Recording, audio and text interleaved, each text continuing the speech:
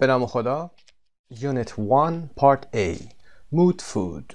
در Unit 1 Part A موضوعاتی که پیگیری میکنیم در زمینه گرامر Simple Present and Continuous هست، ادامه زمان حال ساده و حال استمراری، و Action and Non-Action Verbs، افعال کنشی و غیر کنشی که حالت هم بهشون گفته میشه هست.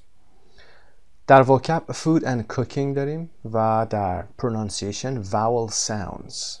در قسمت حبابی do you drink a lot of coffee؟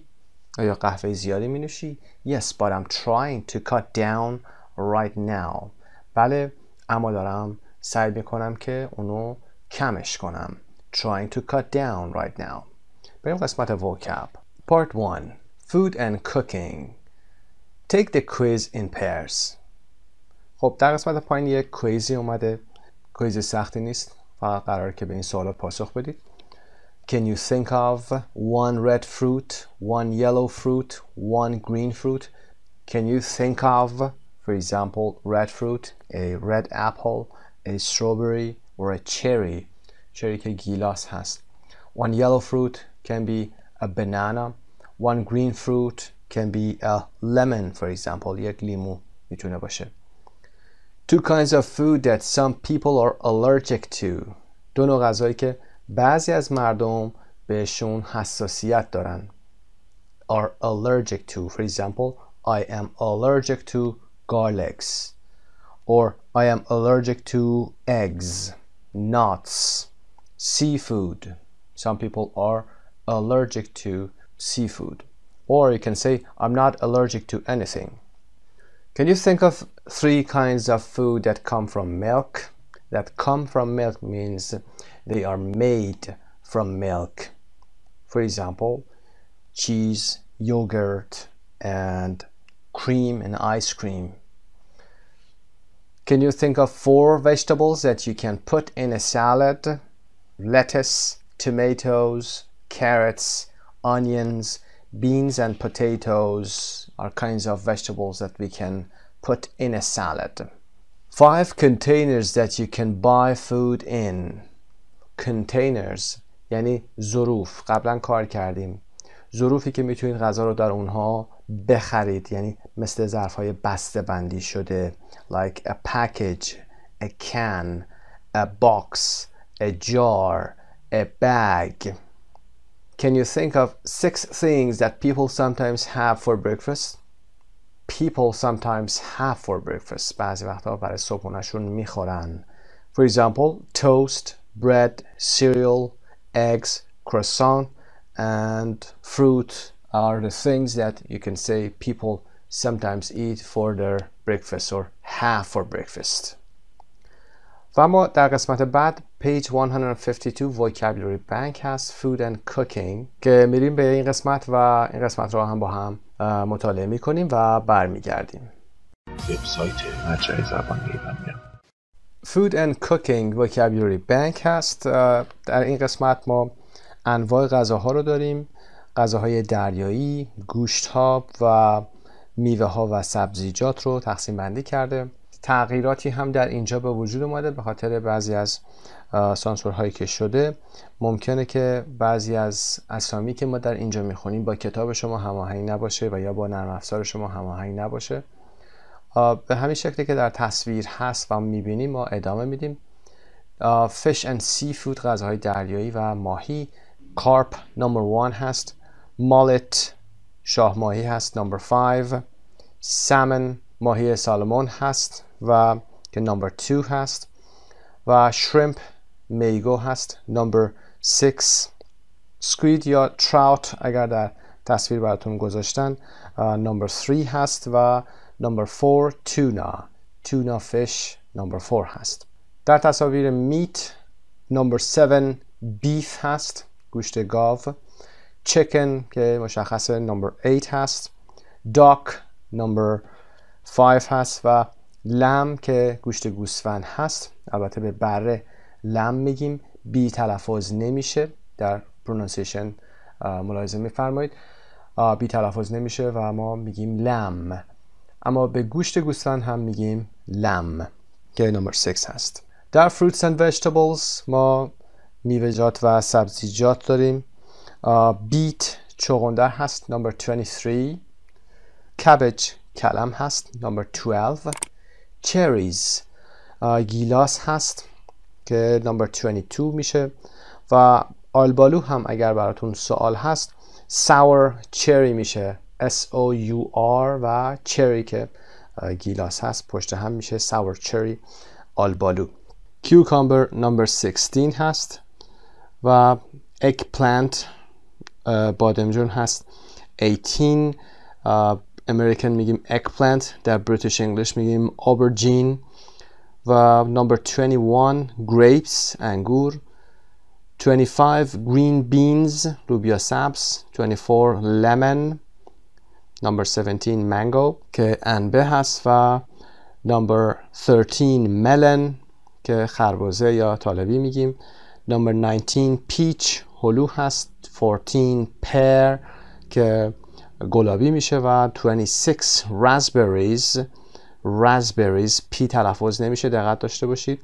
اس هم زی تلفظ میشه raspberries که تمشک میشه.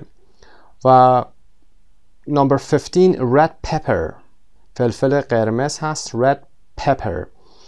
نمبر 20 زوکینی که کدو هست و در بریتیش انگلیش میگیم کورجت. اما قسمت B12 listen and check میتونید انجام بدید. Part C are there any things in the list that you love, that you hate, that you have never tried. بعد از هر کدوم از اینها میتونید اسامی که دوست دارید رو بگید، چند تا مثال بزنید. That you love for example something, that I hate something و I have never tried for example I've never tried beet in my life. هنوز چغنده رو در زندگیم امتحان نکردم. Part D are there any other kinds of fish, meat or fruits and vegetables that are very common in your country. اگر اسم خاصی در منطقه که زندگی میکنید براتون وجود داره، اسامی ماهی، سبزیجات و غیره، میتونید اضافه بکنید و یا ترجمهش رو بیایید و در موردش صحبت بکنید. خب میریم قسمت بعد cooking. Part A match the words and pictures. خب 6 تصویر داریم و 6 لغت در پایین اومده. نمبر 4 boiled هست. boiled که در آب حرارت میبینه، مثل تخم مرغ که اینجا میبینید boiled egg. نمبر 3 roasted که در حرارت زیاد و هوای خشک و گرم این غذا درست میشه، معمولا در آون هست. نمبر 1 baked هست، پخته شده، معمولا برای نون و کیک از بیک استفاده میکنیم. baked پخته شده. نمبر 6 grilled هست. grilled همینطور که میبینید آثار گریل شدنش هم روش هست و بر روی سیخ کباب و یا بر روی گریل هایی که هست، اون شبکه های فلزی هست، میتونه باربیکیو باشه و یا حالت فرم اگر باشه به این شکل میگیم grilled. نمبر 2 fried هست. تخم مرغ رو میبینید که پخته شده در روغن fried. و 5 هم که steamed هست، بخار پس شدن هست. steam به معنی بخار هست و steamed که بخار پس شده هست. در قسمت فایل صوتی 1.3 هم listen and check دارید، میتونید گوش کنید و تکرار هم بفرمایید. در part C how do you prefer these things to be cooked? Eggs, potatoes, chicken and fish. These are up to you. You can decide how you like them to be cooked. For example, I like the eggs to be, for example, fried or boiled. I like the potatoes to be boiled or, for example, baked. You can use bake for potato too. And chicken and fish, for example, to be roasted in an oven or grilled, for example. و قسمت آخر vocab bank phrasal verbs. Learn these phrasal verbs connected with food and diet. در ارتباط با غذا و رژیم غذایی هست. I eat out a lot because I don't really have time to cook. من بیرون زیاد غذا میخورم به خاطر اینکه واقعا وقت پخت و پز ندارم. I don't really have time to cook. Eat out means eat in restaurants. I'm trying to cut down on coffee right now. I'm only having 1 cup at breakfast. Have less. دارم سعی میکنم که cut down بکنم قهوه رو. I'm trying to cut down on coffee. I'm trying to cut down on cola, for example. چیزی رو میخواید کم کنید، مقدار غذایتون رو میخواید کم بکنید، رژیم میخواید بگیرید، از فعل عبارتی cut down استفاده میکنید، حرف اضافه آن رو هم براش میارید، بعد اسم اون غذا رو میارید. It means that I'm trying to have less coffee right now. فقط یه فنجون در روز دارم میخورم. خب The doctor told me I had very high cholesterol and that I should completely cut out all high-fat cheese and dairy products from my diet. Eliminate. دکتر به من گفتش که من سطح کلسترولم خیلی بالا بود. A very high cholesterol. cholesterol تقریبا شبیه خودمون تلفظ میشه. cholesterol. And that I should completely و اینکه بهتر من کاملا cut out means eliminate یعنی حذف کامل بکنم. All high fat cheese and dairy products همه پنیرای پرچرب و محصولات لبنی dairy products from my diet از رژیم غذاییم باید اینها رو حذف کنم. So cut out means eliminate. Cut down on something means have less of something, and eat out means eat in restaurants, a place other than the house. Okay, now we're finished here. We go back to page 4. C14, listen to these common adjectives to describe food. Do you know what they mean? Then say one kind of food that we often use with each adjective. Canned, fresh, frozen, low fat, raw, spicy, take out. کن رو که میدونید غذایی که قوطی شده هستن، در کنسرو شده هستن، و فرش تازه هست. فروزن یخ زده، از فریز میاد. فروزن فریز فروزن منجمد. low fat high fat. low fat یعنی با چربی پایین. high fat چربی بالا هست. raw غذای خام و نپخته هست. spicy پر ادویه. take out غذایی که شما از رستوران میگیرید و میبرید خونه یا جای دیگه اون رو مصرف میکنید، یعنی در رستوران مصرفش نمیکنید، نمیخورید. take out.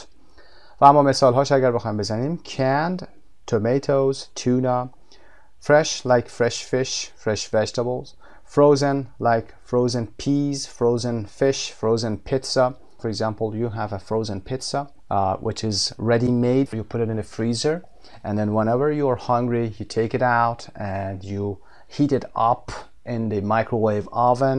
It is ready to be eaten. و low fat رو هم مثالش رو میتونیم بزنیم. For example, yogurt, low fat yogurt, low fat cheese. Raw like raw fish, raw vegetables. Spicy means hot. Sauce, chicken, spicy chicken.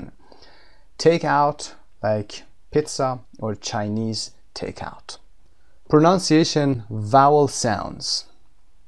Look at the 8 sound pictures. What are the words and sounds? خب با هم به این تصویر نگاه میکنیم.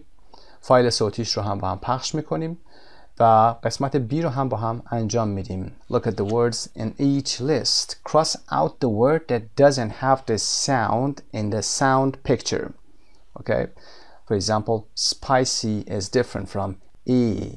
Squid, chicken, grilled, but spicy has I sound. So you have to cross it out. 1.5 Fish. Squid. Chicken. Spicy. Grilled. Tree. Beef. Steamed. Beans. Breakfast. Cat.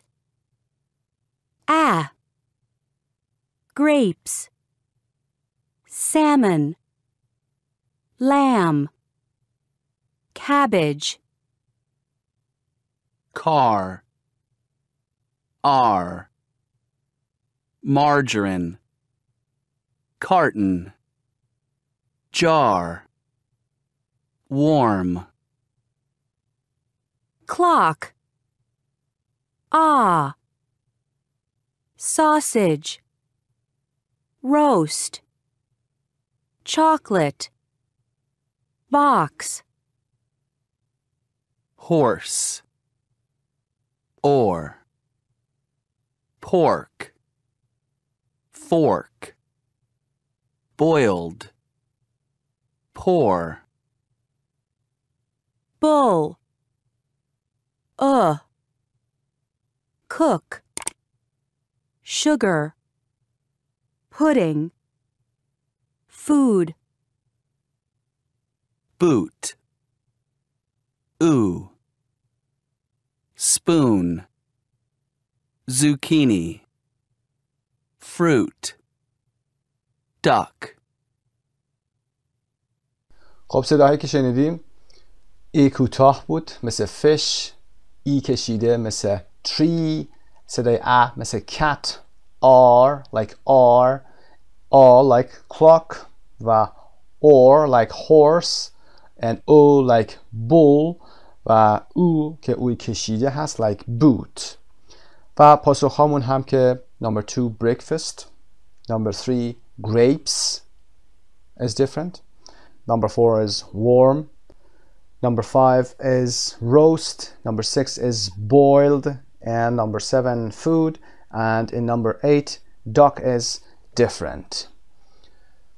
خب این قسمت ها رو که با هم انجام دادیم و قسمت دی هم که ساوند بانک هست میتونید به اون قسمت هم مراجعه بفرمایید. بریم قسمت بعد listening and speaking. Food and eating. خب در این قسمت 5 سوال داریم. 5 سوال رو با هم ببینیم که به listening و speakingمون مربوط میشه. اول سوالا رو ببینیم چه سوالاتی هست. Is there any food or drink that you couldn't live without? آیا غذایی یا نوشیدنی وجود داره که شما بدون اون نتونید زندگی کنید؟ یعنی خیلی اون رو دوست داشته باشید یا نیاز داشته باشید. How often do you eat or drink it? هر چند وقت بار اون رو میخورید و یا مینوشید. Number 2, do you ever have a ready-made food? Ready-made food is bought or found in a finished form and available to use immediately, like when we talked about the frozen food is ready-made. Or do you ever have take-out food? What kind? Take-out food هم که میدید غذایی که بیرون بر هست. What kind, for example, Chinese or pizza. What's your favorite fruit? You can answer that. My favorite fruit is. What is your favorite vegetable? And are there any that you really don't like? For example, you can say, I don't really like beans, for example, or peppers, for example. Number 4, when you eat out, do you usually order meat, fish, or vegetarian? وقتی که you eat out means when you go to a restaurant to eat, usually order meat, fish, or vegetarian. که vegetarian هم که میدید غذای نباتی هست، غیر از گوشت، سبزیجات هست. Number 5, what food do you usually eat? در حالتهای پایین when you are feeling a little down. You are feeling a little down means you are sad. When you are feeling blue, it means that you are sad. What food do you usually eat before playing sports or exercising? قبل از ورزش یا تمرین چی میخورید؟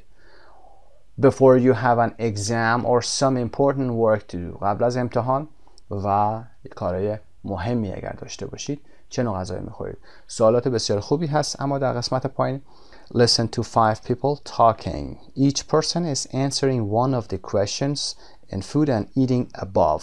Match each speaker with a question. خب در اینجا ما speaker A, B, C, D, E داریم و 5 question که در بالا بود. Question number 4 برای speaker A هست که when you eat out, do you usually order meat, fish or vegetarian؟ که پاسخش رو میده speaker A و بقیه رو هم به همین ترتیب باید مچ کنیم. به فایل صوتیش با هم گوش میکنیم، بعد پاسخ‌ها رو میدیم. قبل از اون شما خودتون فایل صوتی رو گوش کنید، پاسخ‌ها رو بدید، بعد بیایید با همین کار رو انجام بدیم. 1.6 A. I usually have meat or seafood, usually shrimp or something as an appetizer, and then maybe lamb for the main course. B. I often have ready-made vegetable soups that you just have to heat up. In fact, they're the only vegetables I ever eat. And I usually have a couple of frozen pizzas in the freezer for emergencies. I don't really order takeout when I'm on my own, but if I'm with friends in the evening, we sometimes order Chinese food for dinner. C. Eggs and soda. I have eggs for breakfast at least twice a week, and I drink a couple of cans of soda every day. D. If I'm feeling down, chicken soup with nice big pieces of chicken in it. It's warm and comforting. I usually have a banana before going to the gym.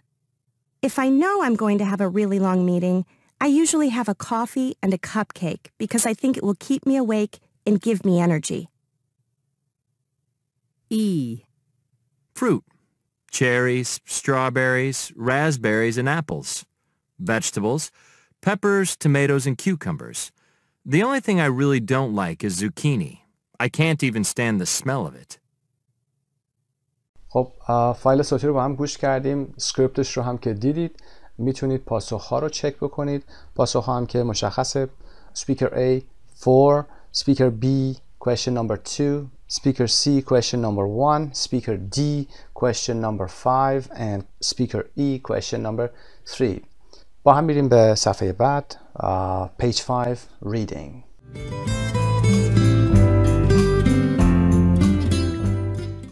Are the foods in the list carbohydrates or proteins? Would a partner think of 4 more kinds of food for each category? Carbohydrate که کربوهیدرات میگیم در فارسی و proteins تلفظش هست و ما در فارسی میگیم پروتئین. خب اینجا کیک و پاستا از گروه carbohydrates هستن و chicken و salmon از گروه proteins هست. اگر بخوایم به 4 نمونه دیگه هم اشاره بکنیم، برای carbohydrates bread, potatoes, rice, cereal. و برای proteins beef, tuna, eggs and cheese. Part B, would a partner answer the questions below with either carbohydrates or proteins? What kind of food do you think it is better to eat? For lunch, if you have an important exam or meeting. For breakfast, for your evening meal, if you are feeling stressed. خب این نوع غذاهایی که از گروه کربوهیدرات و پروتئین هستن رو باید در متن بخونیم که پاسخ رو در متن پیدا بکنیم. بریم قسمت C ادامه سوالات. Look at the title of the article. What do you think it means? Read the article once to find out and to check your answers to B. خب با هم آرتیکل رو میخونیم، بعد سوالات قسمت B رو میتونید از روی متن پاسخ بدید و ادامه درس رو با هم خواهیم داشت. Mood food. We live in a stressful world and daily life can sometimes make us feel tired, stressed or depressed. Some people go to the doctor for help. Others try alternative therapies, but the place to find a cure could be somewhere completely different. In the kitchen. غذای روحیه. ما در دنیای پر از استرس زندگی میکنیم و زندگی روزانه میتونه بعضی وقتها باعث ایجاد خستگی، استرس و یا افسردگی در ما بشه. بعضی از افراد برای کمک گرفتن به یک پزشک مراجعه میکنن، دیگران روش‌های درمانی دیگر رو امتحان میکنن. Alternative therapies. تراپی درمان هست. Alternative گزینه‌های دیگر میشه. اما بعضی وقتها مکانی که باید به دنبال یافتن درمان باشید کاملا متفاوت است. در آشپزخانه. Cure درمان، علاج. Dr. Paul Clayton, a food expert from Middlesex University, says the brain is affected by what you eat and drink. Just like every other part of your body. Certain types of food contain substances that affect how you think and feel. دکتر کلیتن، یک کارشناس غذا در دانشگاه میدلسکس، میگه مغز با اون چی که میخوریم و مینوشیم تحت تاثیر قرار میگیره. دقیقاً مثل قسمت‌های دیگه بدن. بعضی از غذاهای خاص حاوی موادی هستند که بر روی تفکر و احساس شما تأثیر میذارن. Certain types نوعای خاص، انواع خاص. Contain محتوی بودن و substance به معنای ماده هست. Substances مواد. For example, food that is high in carbohydrates can make us feel more relaxed. It also makes us feel happy. Research has shown that people on diets often begin to feel a little depressed after 2 weeks because they are eating fewer carbohydrates. به عنوان مثال غذایی که حاوی مقدار زیادی کربوهیدرات هست میتونه احساس راحتی بیشتری ایجاد کنه. این همچنین باعث احساس شادی میشه. تحقیق نشون داده که افرادی که رژیم غذایی میگیرن اغلب بعد از 2 هفته احساس افسردگی میکنن، چرا که مقدار کمتری کربوهیدرات مصرف میکنن. Research has shown. Research تحقیقات هست. تحقیقات نشون داده، تحقیقات ثابت کرده. میتونید این رو استفاده بکنید. On the other hand, food that is rich in protein makes us feel awake and focused.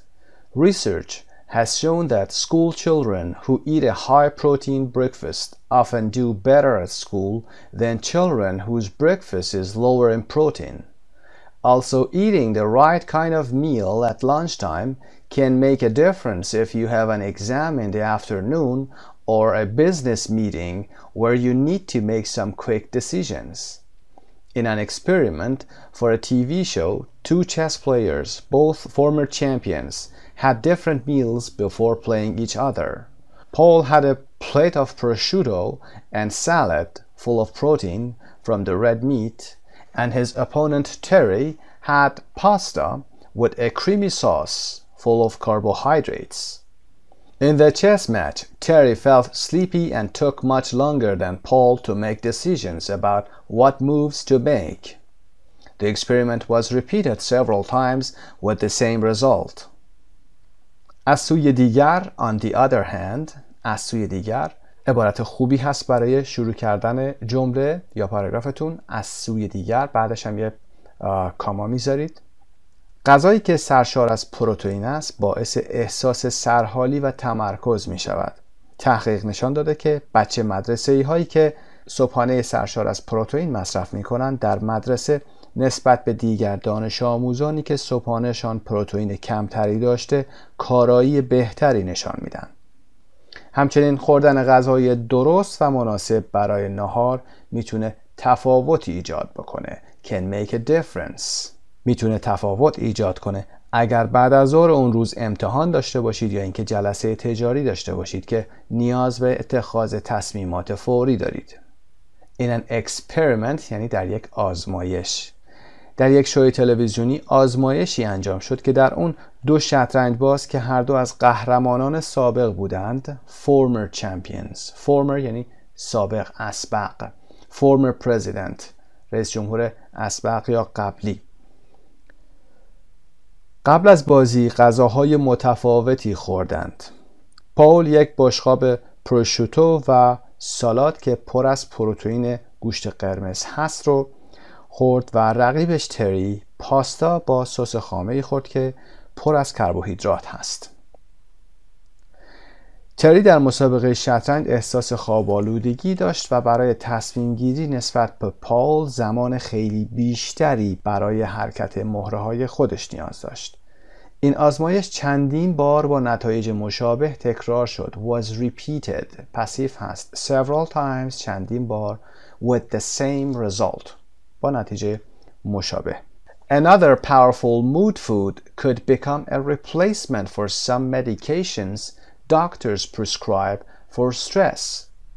In a study, Swiss researchers discovered that eating 1 dark chocolate candy bar, about 1.4 ounces, had beneficial effects on highly stressed people.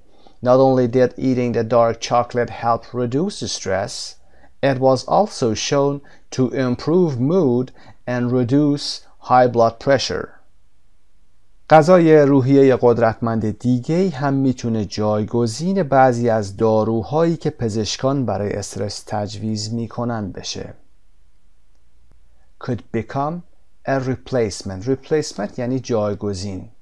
Some medications یعنی داروها.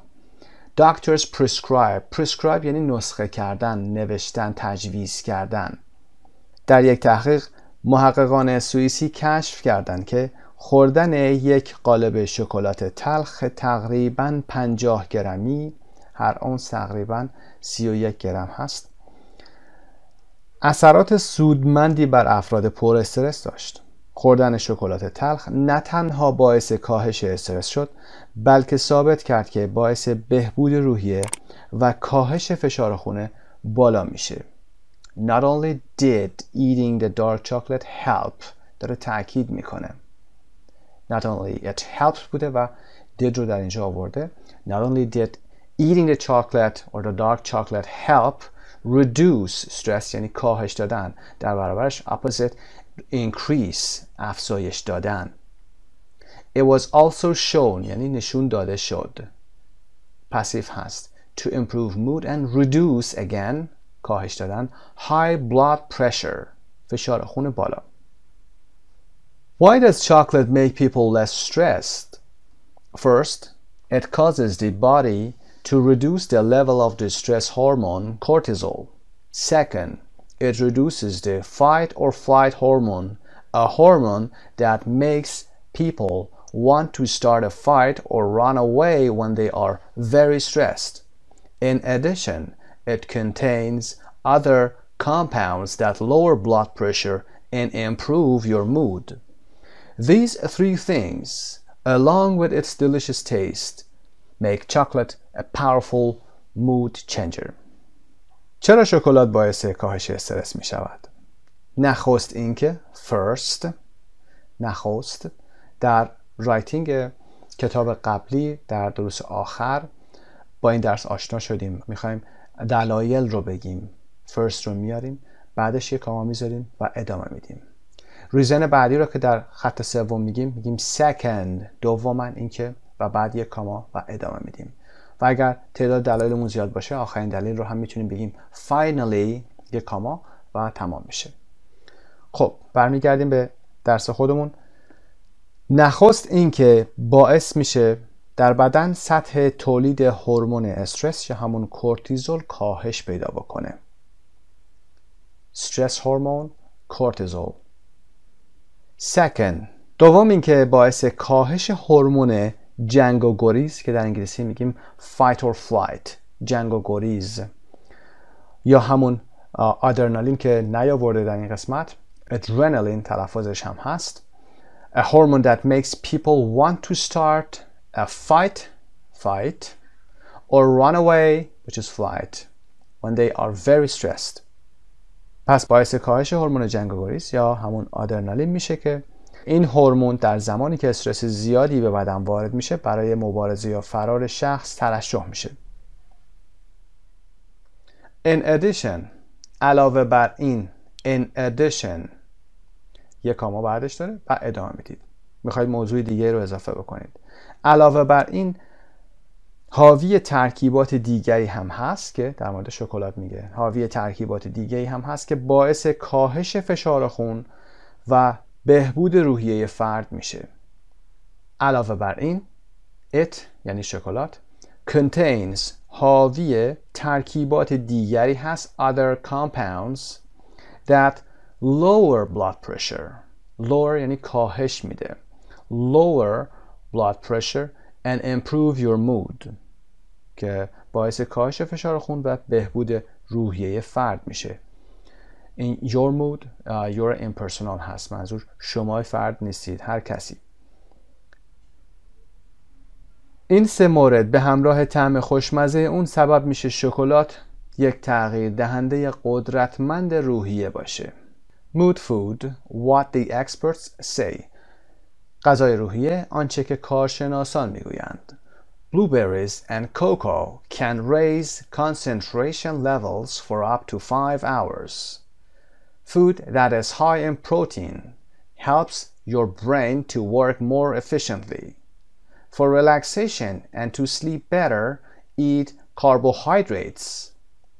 Dark green vegetables, for example, cabbage and spinach, and oily fish, for example, salmon, eaten regularly can help to fight depression.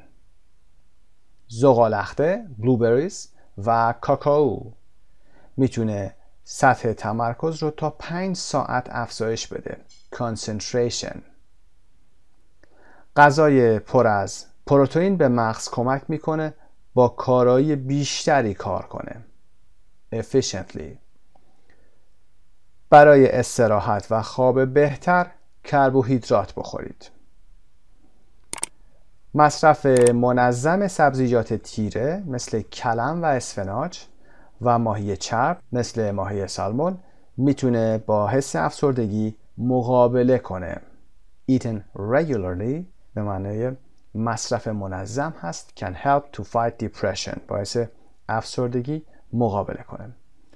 خب متن رو با هم خوندیم. میریم برمیگردیم به قسمت سوالات همین متن. Part C. Look at the title of the article. What do you think it means? The title means that certain foods can affect your mood. It means how you feel and how you think. The answers to B is for lunch before an exam or meeting, proteins. Or for breakfast, proteins.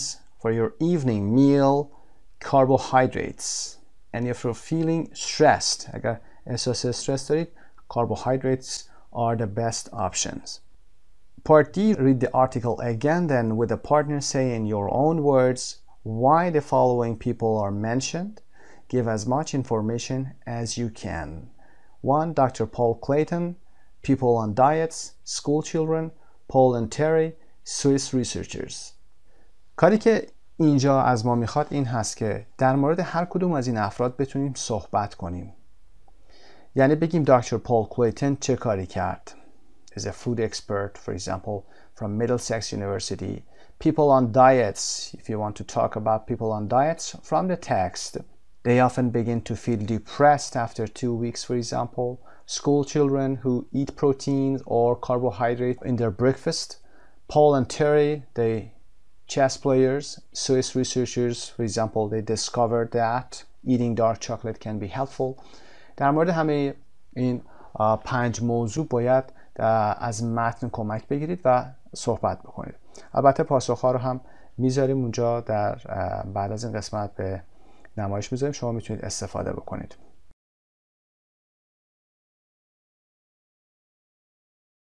Part E, find adjectives in the article for the verbs and nouns in the list. What's the difference between the two adjectives made from stress? از stress دو تا adjective داشتیم، stressed and stressful. اگر چیزی stressful باشه, it makes you feel stressed. For example, your job or a problem in your life can be stressful, okay? And this makes you stressed. stressful سبب استرس شدن هست و stress اون حالتی هست که فیلینگی هستش که شما تجربه میکنید. برای stress, stressful, stressed, relax, relaxed, wake فعل بیدار شدن هست, awake, sleep فعل بیدار شدن هست, sleepy adjective خوابالود, power, powerful و benefit, beneficial که سودمند هست.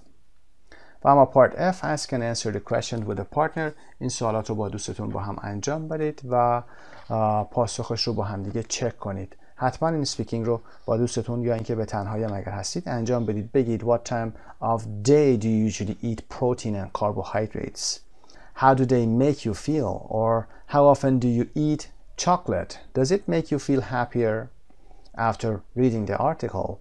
Is there anything you would change about your eating habits? خب قسمت 1A1 در اینجا به پایان میرسه. تا درس بعدی خدا نگهدار. به نام خدا. Unit 1A, page 6, Part 5, listening and speaking. A. Ask and answer the questions with a partner. این قسمت رو حتما با یه دوستی انجام بدید.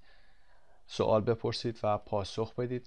سعی کنید که اگر میتونید کمک بگیرید قسمت هایی که قرار سپیکینگ داشته باشید. این نکته رو حتما خدمتون بگم. اگر میخواید سپیکینگ خوب داشته باشید باید با یه دوست انجام بدید این کار رو. ترجیحاً اون دوست باید قوی تر از شما هم باشه و اینکه این سوالات باید از شما پرسیده بشه. شما میتونید این سوالات رو ضبط کنید و یا اینکه این سوالاتی که به این شکل من میگم حتما با شنیدن صدای من به سوالات پاسخ بدید و همیشه چشمتون به متن سوال نباشه، چون اگر به این شکل عادت کنید همیشه منتظر متنی هستید یا اینکه باید سوال رو ببینید تا متوجه بشید که اون فرد چه چیزی داره از شما میپرسه. بنابراین به شکل صوتی این سوال ها هم دقت داشته باشید، یا کسی از شما بپرسه یا فایل هایی که من خدمتون میذارم این رو به صورت صوتی گوش کنید یا به تصویر نگاه نکنید. تصویر که فایل که پخش شد یا سوال که پخش شد پاس کنید ویدیو رو بدون اینکه به متن نگاه کنید. البته به این سوالات بتونید پاسخ بدید اگر تنها هستید. خب restaurants. Number one, how often do you eat out? How often do you eat out? For example, I eat out once a week or twice a month. Number two, what's your favorite A kind of food? For example, Chinese, Italian, etc. And B restaurant dish. Kind of food خب مشخصه چه نوع غذایی هست. ایتالیایی میتونه باشه، چاینیز باشه و غیره. و فود رو هم معمولا ما به نوع غذا تقسیم بندی فود و دش رو به این شکل میگیم که فود میتونه میت، فش، پاستا و غیره باشه و رستورانت دش میتونه غذایی که دیگه آماده شده باشه، یعنی پخته شده باشه، ترکیبی از چند نوع فود هم شده باشه. مثلا ماشروم پیتزا، چیکن کری و اسپاگتی میتونه از انواع رستورانت دش باشه. Number three, how important are these things to you in a restaurant? How important are these things to you in a restaurant? Number them 1 to 4. 1 is the most important, and for example, number 4 is the least important for you. The food, the service, the atmosphere, the price. خب غذا هست، سرویس هست و اتمسفر که جو یا محیطی که اونجا در رستوران حکم فرما هست، زیباییش و یا غیره. و the price هم که قیمت هست. Number 4, have you ever tried English food? آیا تا به حال غذای انگلیسی رو امتحان کردید؟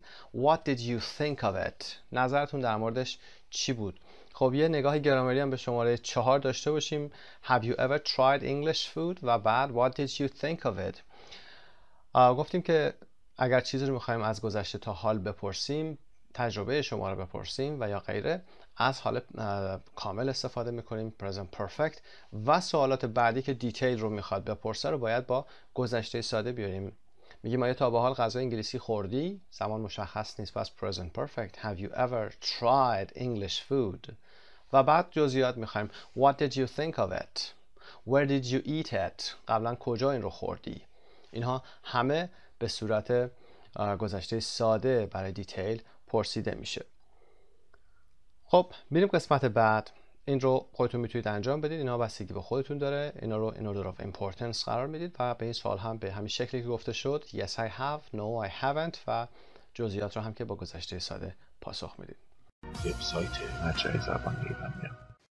Part B 1.7 Read the text about Steve Anderson. Then listen to part 1 of an interview with him and number the photos in order he mentions them. خب متنی داریم در مورد استیو اندرسون که در تصویر همینجا میبینیدش. این متن رو با هم میخونیم، بعد شما به فایل صوتی 1.7 هم گوش بکنید و بعد تصاویری که در این 2 صفحه هست رو به ترتیبی که اون اشاره میکنه شماره گذاریشون بکنید. خب میریم با هم متن رو بخونیم. Steve Anderson has always had a passion for food. He was first taught to cook by his mother, who is half Burmese.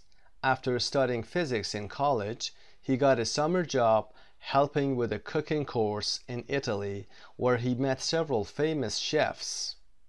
One of them, Alistair Little, later hired him as a trainee chef.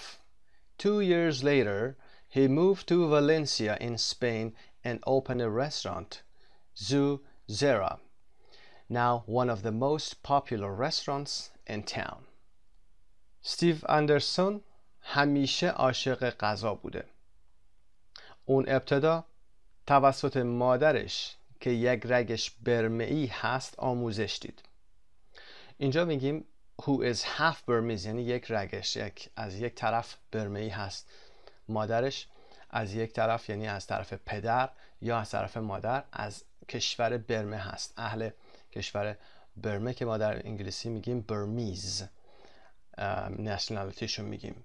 اگر کسی پدرش یا مادرش یک کدومشون اهل فرزن آمریکا باشن میگیم he is half American or she is half American or he's half American half Chinese. پدرش یا مادرش یکیش امریکایی هست، یکی دیگهشون چاینیز هست، چینی هست. پس این half به معنای یک رگ اصالت فرد هست. After studying physics in college، اون بعد از تحصیل در رشته فیزیک در دانشگاه شغلی تابستونه که کمک در یک دوره آشپزی در ایتالیا بود به دست آورد که در اون چندین آشپز معروف رو یا سرآشپز معروف رو ملاقات میکنه یا باشون آشنا میشه.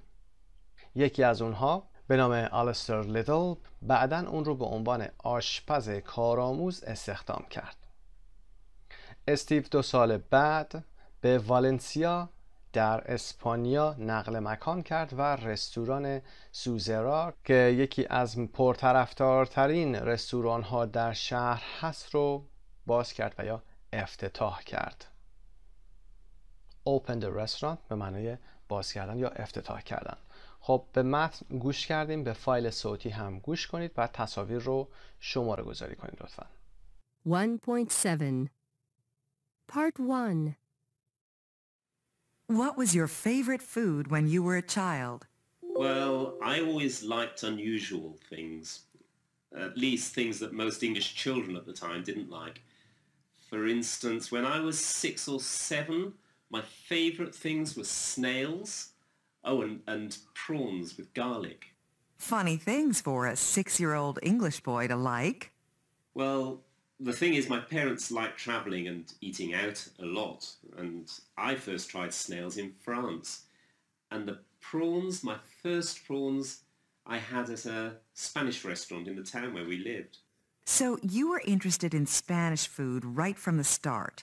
Is that why you decided to come to Spain? Partly. But of course, I suppose, like a lot of British people, I wanted to see the sun. The other thing that attracted me when I got here were all the fantastic ingredients. I remember going into the market for the first time and saying, wow. When you opened your restaurant, how did you want it to be different from typical Spanish restaurants? Well, when I came to Spain, all the good restaurants were very formal, very traditional. In London then, the fashion was for informal places where the waiters wore jeans, but the food was amazing. So I wanted a restaurant a bit like that. I also wanted a restaurant where you could try more international food, but made with some of these fantastic local ingredients. For example, Spain's got wonderful seafood, but usually here it's just grilled or fried. I started doing things in my restaurant like cooking Valencian mussels in Thai green curry paste. What do you most enjoy cooking? What I most enjoy cooking, I think, are those traditional dishes which use quite cheap ingredients, but they need very long and careful cooking, and then you turn it into something really special, like a really good casserole, for example. And is there anything you don't like cooking? Maybe desserts. You have to be very, very precise when you're making desserts, and that's not the way I am. خب ترتیب تصاویر هم که به این شکل هست: A3 B4 C1 D6 E5 F2 که مارکت هست. اما part C, listen again. Why does he mention each thing?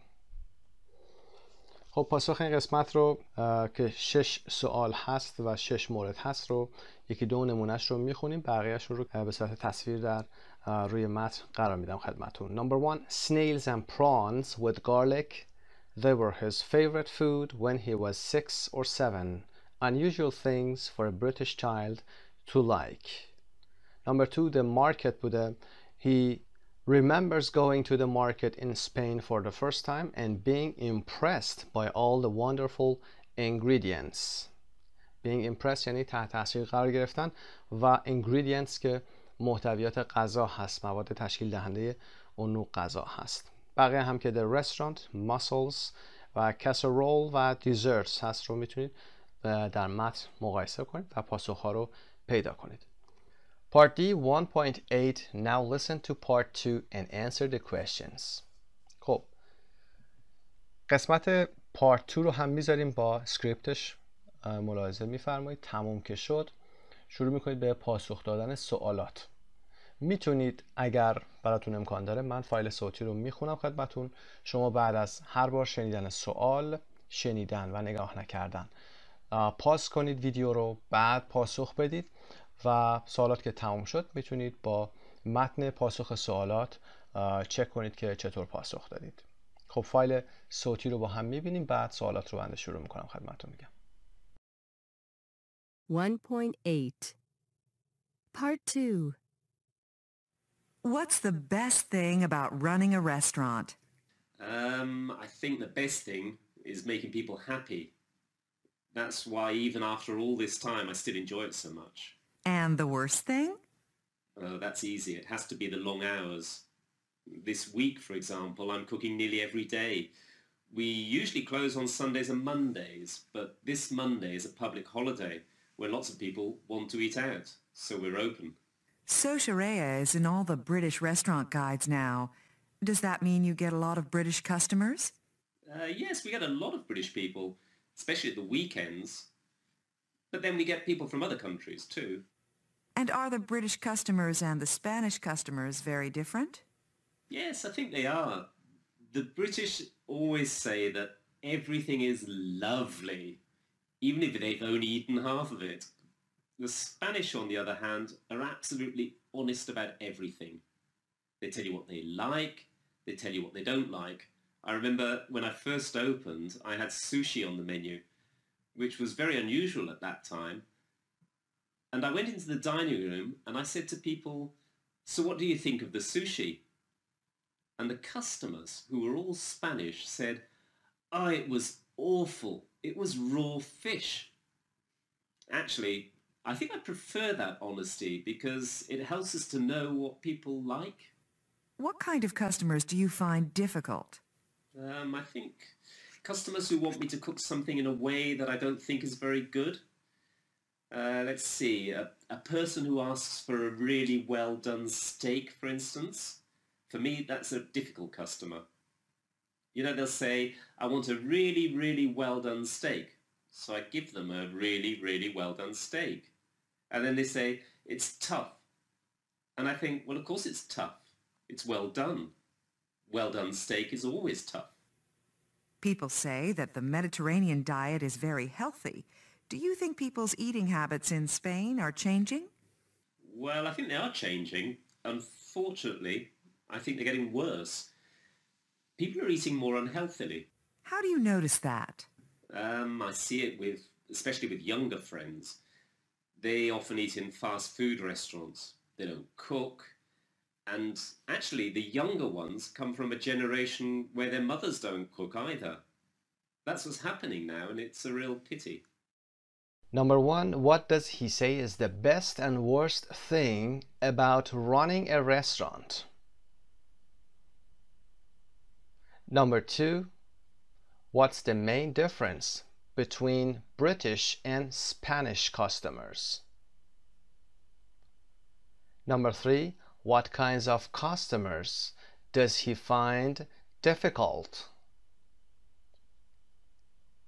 Number 4, how does he think eating habits in Spain are changing? Number 1, the best thing is making people happy. The worst thing is the long hours. It means the long hours of working in a restaurant. Number 2, British customers always say that everything is lovely even if یعنی حتی اگه they don't actually eat at all. حتی اگر در واقع اون غذا رو همش رو هم نخورن. Whereas Spanish customers, whereas یعنی در حالی که whereas تلفظش هم هست Spanish customers مشتری های اسپانیایی are honest and say what they think. صادق هستن و اون چیزی رو که فکر میکنن رو میگن. They speak their mind. یعنی آنچه که در ذهنشون هست they speak their minds. صادقانه میگن. Number 3, what kinds of customers does he find difficult? چه مشتریایی براش پردردسرن. Customers who want him to cook something in a way that he doesn't think is very good. For example, a well done steak. از مشتریایی خوشش نمیاد یا پردردسر هستن که بهش میگن غذا رو میگن طوری بپزه که خودشون میخوان، اما استیو این رو قبول نداره، اون روش پختن غذا رو. به عنوان مثال میگه a well done steak که استیکی که دیگه خیلی پخته شده باشه به نظر اون استیک خوبی نیست. Number 4. How does he think eating habits in Spain are changing? Eating habits یعنی عادات غذا خوردن هست. habit عادت، eating habits که جمعش هست و are changing حال استمراری نشون میده، یعنی داره تغییر رو نشون میده، داره تغییر میکنه. He thinks they are getting worse. این عادات غذایی دارن بدتر میشن. People are eating more unhealthily. دارن به صورت بدی غذا میخورن، به روش‌های ناسالمی دارن غذا میخورن. unhealthily به روش غیر سالمی. خب میریم ادامه درس پارت E.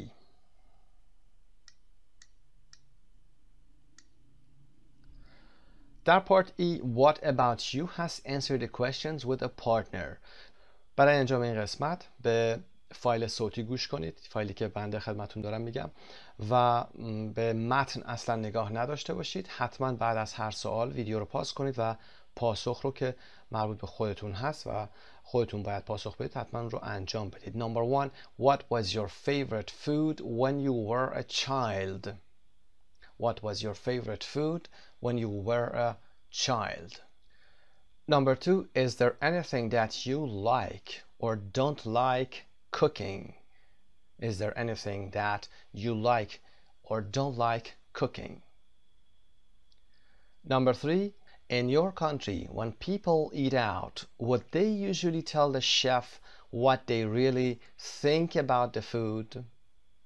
Again, in your country, when people eat out, would they usually tell the chef what they really think about the food? Number 4, do you know anyone who is a difficult customer in restaurants? Again, do you know anyone who is a difficult customer in restaurants? خب به این سوالات میتونید پاسخ بدید. عادت کنید این سوالات رو بعد از پرسیدن ها انجام بدید. اگر این کار هم انجام نشد از طرف بنده، حتما توسط دوستانتون بدید از شما بپرسند و پاسخ رو به صورت سپیکینگ انجام بدید. میریم قسمت بعد. Part 6 Grammar. Simple present and continuous. Action and non-action verbs. در این قسمت Grammar در یونیت 1A مروری داریم بر حال ساده و حال استمراری و افعال کنشی و غیر کنشی. افعال کنشی افعال غیر حسی هم هستند. توضیح افعال کنشی و غیر کنشی رو هم در بحث گرامر در قسمت C حتما خواهیم داد. بریم قسمت A 1.9. Listen again to some of the things Steve said.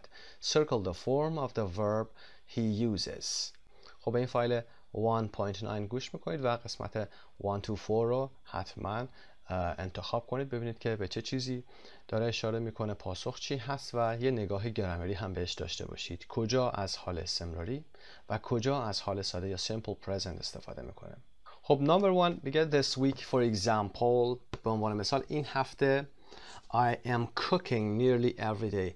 I am cooking. این هفته دارم هر روز تقریبا غذا درست میکنم. یه دوره ای رو داره میگه، پس از حال استمراری استفاده میکنیم. گفتیم حال ساده همیشه تکرار میشه، یه کار تکرار پذیری هست یا یک واقعیت همیشگی هست. For example, I work in a bank. یه دوره طولانی هست، اما this week, today و دوره های کوتاه رو باشون حال استمراری میاریم و میخوایم بگیم که توی این دوره کوتاه دارم این کار رو انجام میدم. I am cooking nearly. تقریبا دارم هر روز غذا میپزم. We usually close on Sundays and Mondays. معمولا روزهای Sunday و Monday میایم close میکنیم. معمولا کاری که معمولا انجام میشه با حال ساده میاد. Simple present. Number 2, the British always say that everything is lovely. بریتانیایی ها همیشه میگن، مثل قسمت بالا usually که آوردیم، adverb frequency آوردیم، قید تکرار آوردیم. قید تکرار رو هم اینجا با حال ساده میاریم و با حال استمراری نمیاریم. بریتانیایی ها همیشه میگن چیزی که همیشه صحیح باشه، true باشه، ما حال ساده میاریم براش. The British یعنی جمع بریتانیایی، بریتانیایی ها. میخوایم بگیم اسپانیایی ها میگیم the Spanish. Britishers نمیگیم، میگیم the British، the Spanish. به جای the British the Spanish هم میتونیم بگیم British people or Spanish people always say. خب یه نکته اضافه بود در بحث ملیت و کشورها. میریم قسمت بعدی. Actually در واقع I think I prefer that honesty. فکر میکنم که من اون نوع صداقت رو ترجیح میدم. I prefer. فکر میکنم که I prefer. I'm preferring نمیتونیم بگیم به خاطر اینکه prefer از افعال حسی هست و حالت استمرار نداره. Unfortunately, I think they get or they are getting worse. متاسفانه فکر میکنم I think اونا دارن بدتر میشن. میخوایم بگیم یه چیزی داره تغییر میکنه، حال استمراری میگیم داره تغییر میکنه. I think they are getting is that they are changing. دارن به سمت worse یعنی بدتر شدن دارن تغییر میکنن. People are eating more unhealthily. مردم امروزه دارن غذا رو به شکل ناسالم تری مصرف میکنن. Part B, with the partner say why you think he has chosen each form. خب این قسمت رو که با هم انجام دادیم، گفتیم برای چه دلیلی این قسمت ها رو انتخاب کردیم و پاسخ چرا simple present بوده و چرا continuous بوده. اما برای دونستن بیشتر به قسمت page 132 grammar bank مراجعه کنید. Learn more about the simple present and the present continuous and practice them. ویدیو رو مستقیما پشت همین قسمت میاریم، با هم میریم ویدیو رو ببینیم. تمام که شد برمیگردیم میایم ادامه درس.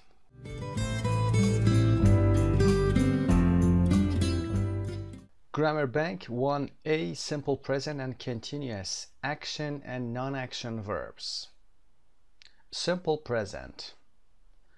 I live, he works, etc. زمان حال ساده رو میخوایم مروری داشته باشیم. فعلا رو هم همینطور که میبینید I live, he works, etc. همه زمان حال ساده هستن. I live من زندگی میکنم، he works نشونه simple present برای سوم شخص مفرد هست و غیره. میریم مثال ها رو میخونیم، بعد برای هر مثالی که شماره خورده اینجا رولش هم اومده که قانونش هست، میتونید مراجعه کنید دوباره به مثال و چک کنید رولی که میخونیم. Number 1, I work in a bank. She studies Russian. We don't have any pets. Jack doesn't wear glasses. Where do you live? Does your brother have a car? اینها همه حال ساده هستن. من در یک بانک کار میکنم، اون روسی میخونه، ما هیچ حیوان خونگی نداریم، جک عینک نمیزنه، کجا زندگی میکنی و اینکه آیا برادر شما یک ماشین داره یا ماشین داره. سوالات و حالت منفی سازی در حال ساده بوده. Number 2, she usually has cereal for breakfast. I'm never late for work. We only eat out about once a month. بریم رولز رو بخونیم. برای number 1, we use the simple present for things that are always true or happen regularly. این قانون حال ساده هست. قانون simple present هست. میگیم کاربردش چی هست؟ کاربرد حال ساده برای چیزهایی هست که همیشه اتفاق میفته یا همیشه صحیح هست یا به طور مداوم یا منظم داره در زندگی ما رخ میده. مثل I work in a bank در مثال 1 که دیدیم. من توی بانک کار میکنم. این یک کار عادی شده، یک عادتی شده. She studies Russian. اون داره روسی میخونه. خب یک پروسه طولانی مدتی هست، فرضاً در دانشگاه اون روسی میخونه. Remember the spelling rules for third person singular. For example, lives, studies, watches. در کتاب‌های قبل، در سری‌های گذشته، سطح‌های پایین‌تر، spelling rules رو برای سوم شخص مفرد کار کردیم. گفتیم که سوم شخص فعلش اس میگیره. به عنوان مثال وقتی میگیم I work، مثل بالا در I work in a bank میگیم he or she works in a bank. اونجا یه اس به انتهای فعل اضافه میکنیم. و اسپلینگ رولزش رو هم گفتیم اگر ای در انتها وجود داشته باشه فقط کافیه یه اس اضافه بکنیم. اگر study مثلا باشه یه کانسوننت و یه y داشته باشیم y رو بر میداریم study yش برداشته میشه studies. اما اگر کانسوننت نباشه مثل play یه a داشته باشیم و یه y که a از کانسوننت نیست و vowels هست ما فقط یه s اضافه میکنیم. و اما فعل هایی مثل watch، مثل finish و حروفی که به s، sh، c، ch و z و x ختم میشن اینها در انتها es میگیرن. به عنوان مثال ما watch رو در اینجا داریم میگیم watches. He watches. I watch. He watches.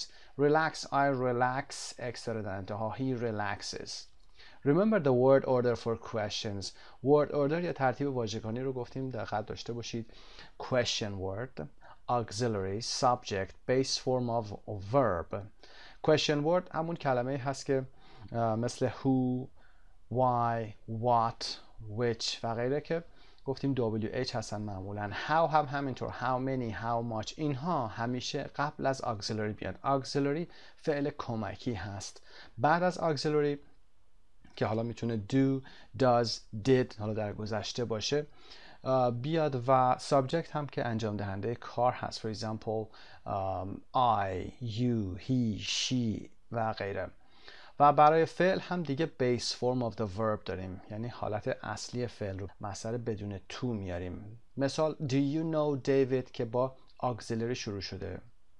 Do you know do auxiliary هست، you subjectش هست و know که بیس فرم فعل دانستن هست و بقیه هم که مفعول و ادامه جمله میتونه بیاد. اما اگر question word داشته باشیم question word همیشه قبل از auxiliary قرار میگیره. مثل what time does the movie start. what time این یک question word هست. میتونه question word دیگه هم داشته باشیم. خب بریم ادامه درس و قوانین بعدی رو هم بخونیم. The second rule says we often use the simple present with adverbs of frequency. For example, usually, never, or expressions of frequency. For example, every day, once a week. این رو هم در گذشته کار کردیم، مرورش میکنیم. جمع‌بندی میخواد بشه.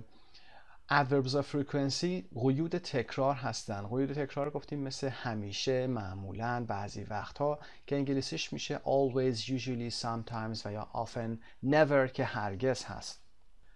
Simple present با این adverb of frequency با قیدهای تکرار میاد و یا expressions of frequency هستن که عبارتها و یا اصطلاحات مربوط به تکرار زمان هستن. اینها قید نیستن، مثل every day, once a week, twice a month. اینها expressions of frequency هستن. اما اینها کجا قرار میگیرن رو در قسمت پایین میگیم. Adverbs of frequency go before the main verb. قید تکرار قبل از فعل اصلی قرار میگیره. And after be.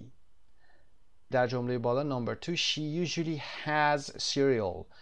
main verbمون چی هست؟ she has فعل اصلیمون هست. usually کجا آمده؟ before the main verb which is has. پس قید تکرار قبل از فعل اصلی she usually has, she always has, she sometimes has و یا she never has.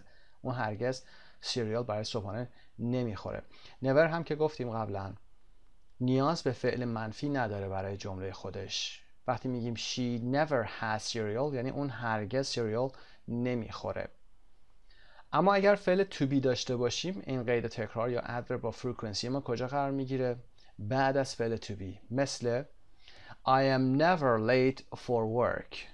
never late for work معنای جمله رو منفی کرده. من هرگز سر کار دیر نمی کنم یا تأخیر ندارم. never که adverb frequency است کجا اومده؟ بعد از فعل to be after be. Expressions of frequency usually go at the end of the sentence or verb phrase. عبارت‌های تکراری زمان معمولاً در انتهای جمله و یا عبارت فعلی یا فعل عبارتی قرار می‌گیرن. We only eat out about once a month. این expression frequency هست. We only eat out. eat out اومده. بعد از eat out about که تقریبا رو داره نشون میده و once a month که در انتها اومده. خب میریم ادامه درس. Present continuous be plus verb plus ing. خب حال ساده رو کار کردیم simple present. میخوام ببینیم که present continuous چی هست. حال استمراری. حال استمراری ساختارش رو آورده be plus verb plus ing، یعنی فعل to be مناسب با subjectمون، فعلمون verb plus ing. مثال ها رو بخونیم. A. Who are you waiting for؟ منتظر کی هستی شما؟ Who are you waiting for؟ و پاسخ I'm waiting for a friend. منتظر یه دوست هستم. I'm waiting. I am فعل to be هست. wait که verb هست و ing for a friend. Is your sister still going out with Adam؟ آیا خواهر شما هنوز با آدم ارتباط داره؟ No, they broke up. نه اونا جدا شدن یا قهر کردن، از همدیگه جدا شدن. She isn't going out with anyone right now. اون در حال حاضر با هیچ کسی در حال ارتباط نیست. قانونش رو بخونیم. We use the present continuous, not the simple present, for actions in progress at the time of speaking. For example, things that are happening now or around now. These are usually temporary, not habitual actions.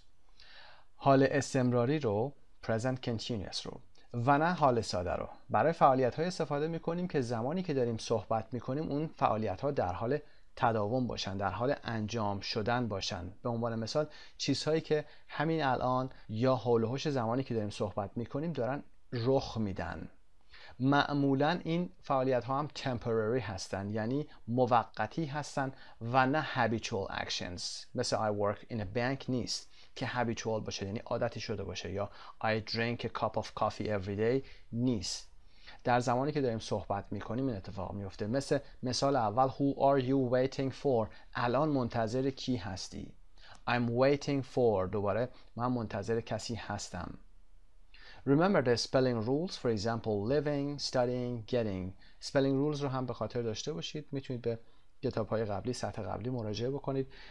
live یه ای داره در انتها. وقتی که میخوای ing بهش بدید باید ایشو کات بکنید و ing رو اد بکنید. Studying فقط یه ing رو در انتها میگیره و getting که در انتها یک بی صدا داره و قبل از اون یه vowel داره، double consonant میشه در انتها. Getting. اما دقت داشته باشید اینهایی که تک سیلابی هستن این کار رو میتونید باشون انجام بدید، اما اگر از تک سیلابی بیشتر شدن حتما باید استرس در قسمت انتهایی، یعنی جایی که میخواید دابل بهش بدید رو داشته باشه. مثل refer، اینجا میتونید referringش بکنید و دابل آرش بکنید، یعنی آر آخر رو دابلش بکنید. اما اگر مثل edit که استرسش روی آخر نیست، روی سیلاب آخر نیست، دیگه editing نمیتونید دابل تیش بکنید. این رو حتما به خاطر داشته باشید. قانون خاصی که اینجا وجود داره این هست. و رول بعدی we also use the present continuous for future arrangements. حال استمراری یک کاربرد دیگه هم داره که اون هم برای برنامه هایی که ما برای آینده داریم استفاده میشه. شکل و ساختار حال استمراری هست، اما برای اهداف و برنامه ریزی های ما در آینده استفاده میشه که در قسمت 1B اون رو حتما خواهیم دید. اما action and non-action verbs، افعال کنشی و غیر کنشی. مثال ها رو بخونیم و بعد توضیح رو میدیم. What are you cooking? I'm making pasta. Great. I love pasta. What are you looking for? My car keys. دنبال چی داری میگردی؟ دنبال کلید ماشینم یا سویچ ماشینم. I'll help you in a minute, but I need them now. چند لحظه دیگه کمکت میکنم اما من الان اونا رو احتیاج دارم. Verbs that describe actions, for example, cook, make, can be used in the simple present or continuous. I'm making lunch. I usually make lunch on the weekend. افعالی که اکشن رو describe میکنن، توصیف میکنن. اکشن یعنی در فارسی کنش میگیم، حرکت رو میگیم. از گروه اکشن verbs هست، یعنی برای انجام اون انرژی مصرف میشه و حرکتش رو ما میبینیم. مثل cook، مثل make. غذا درست کردن غذا و یا چیز خاصی رو درست کردن، وسیله‌ای رو درست کردن. اینها میتونن هم حالت ساده بیان هم حالت استمراری بیان.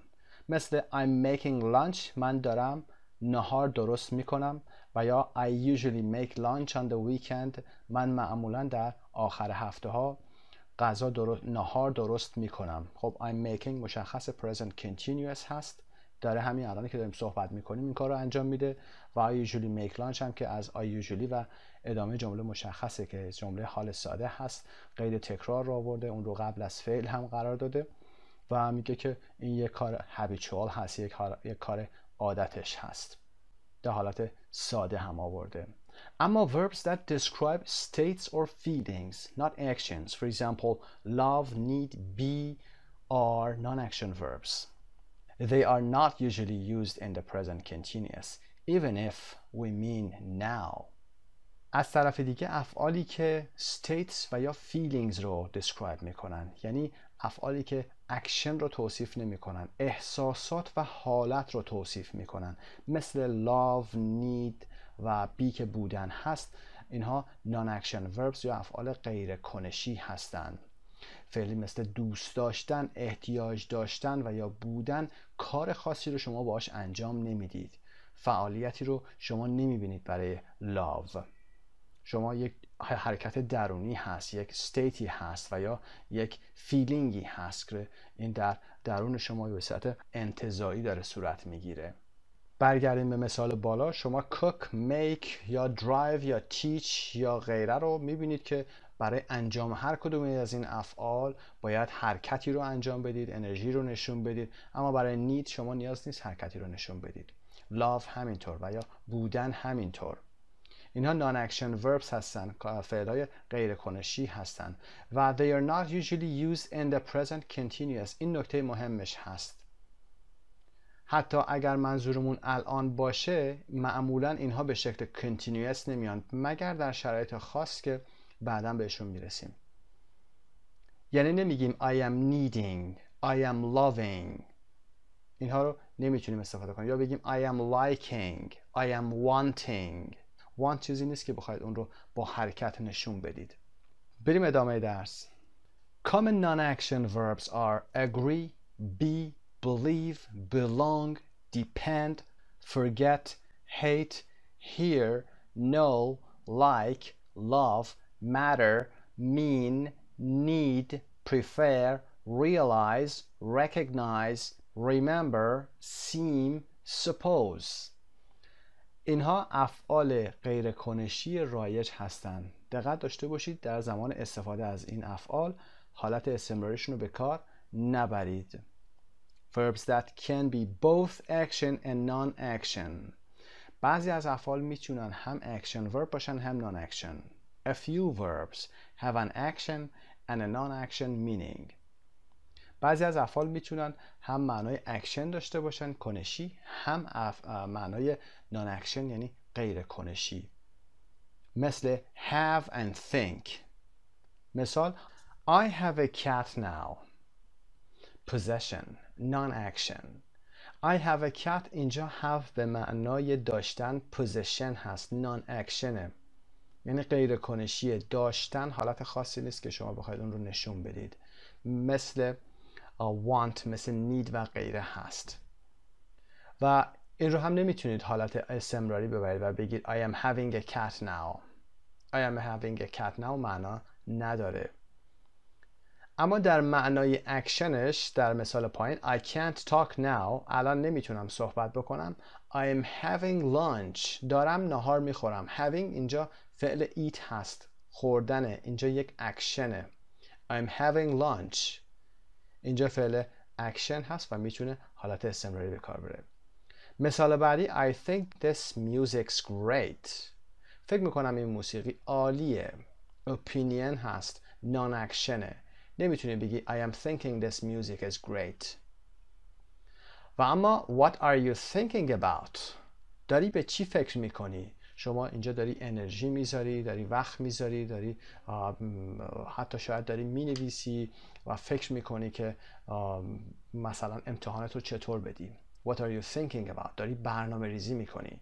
به این ترتیب بعضی از افعال میتونن هم معنای اکشن و هم معنای نان اکشن داشته باشن که در صورتی که معنای اکشن داشته باشن میتونن تو حالت استمراری با معنای اکشنیشون به کار برن. خب به این ترتیب گرامر 1A به پایان میرسه. برمیگردیم به ادامه درس.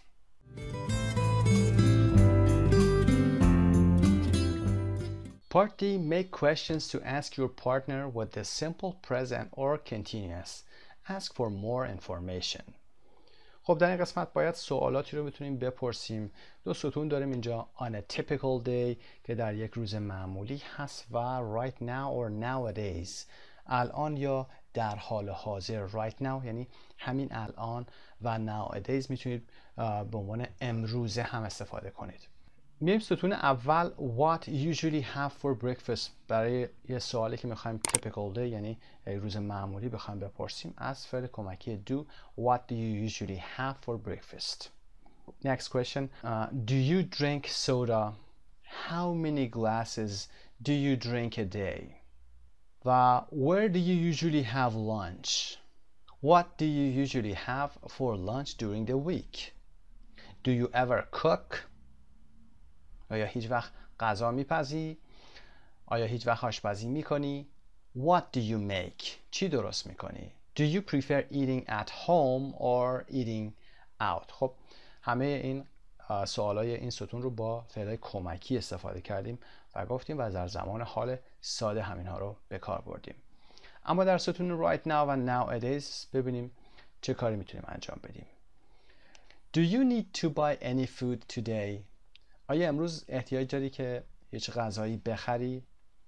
Do you want anything to eat right now? What? در حال حاضر یا الان چیزی میخوای بخوری؟ چه چیزی؟ گفتیم برای right now میتونیم از حال استمراری استفاده کنیم present continuous، اما برای افعال need و want گفتیم non action هستن در قسمت grammar. چون non action هستن need و want نمیتونیم اینها رو به حالت استمراری ببریم. Do you need to buy؟ نمیتونیم بگیم are you needing to buy و یا بگیم are you wanting anything. بگیم do you want anything to eat right now. Take vitamins or food supplements right now. برای خوردن دارو یا قرص ما از فعل take استفاده میکنیم. Vitamins که میدونید جمع ویتامین هست. Take vitamins or food supplements. Supplements مکمل هستند و food supplements هم که مکمل های غذایی هستند. آیا در حال حاضر take رو میتونیم چون به عنوان غذا خوردن هست having هست. Are you taking any vitamins or food supplements right now? Are you taking vitamins or food supplements right now? حالت present continuous هم بردیم اون رو. در حال حاضر داری ویتامین یا مکمل‌های غذایی مصرف میکنی؟ Try to cut down on anything right now. Cut down گفتیم که کم کردن هست. Have less of something. Are you trying to cut down on anything right now? آیا در حال حاضر داری سعی میکنی که چیزی رو کم بکنی از رژیم غذاییت؟ و the diet in your country get better or worse. میخوایم تغییر رو نشون بدیم. تغییر رو که میخوایم نشون بدیم از حالت استمراری با فعل get میتونیم بگیم. میخوایم بگیم آیا در کشور شما رژیم غذایی داره بهتر میشه یا بدتر میشه. Is the diet in your country getting better or worse? داره بهتر میشه یا بدتر میشه که حالت کمپاراتیو هست. به سوالات هم میتونید کلا پاسخ بدید و اینکه در این قسمت هم گفتیم که چرا تونستیم فعل حال ساده بیاریم، چرا تونستیم حال استمراری بیاریم و اینجا چرا نتونستیم حال استمراری بیاریم. Part 7 Speaking. A. 113. Listen to two people discussing sentence 1. Who do you agree with more? The man or the woman? Why? قرار هست که به فایل صوتی 1.13 گوش بکنیم با هم دیگه.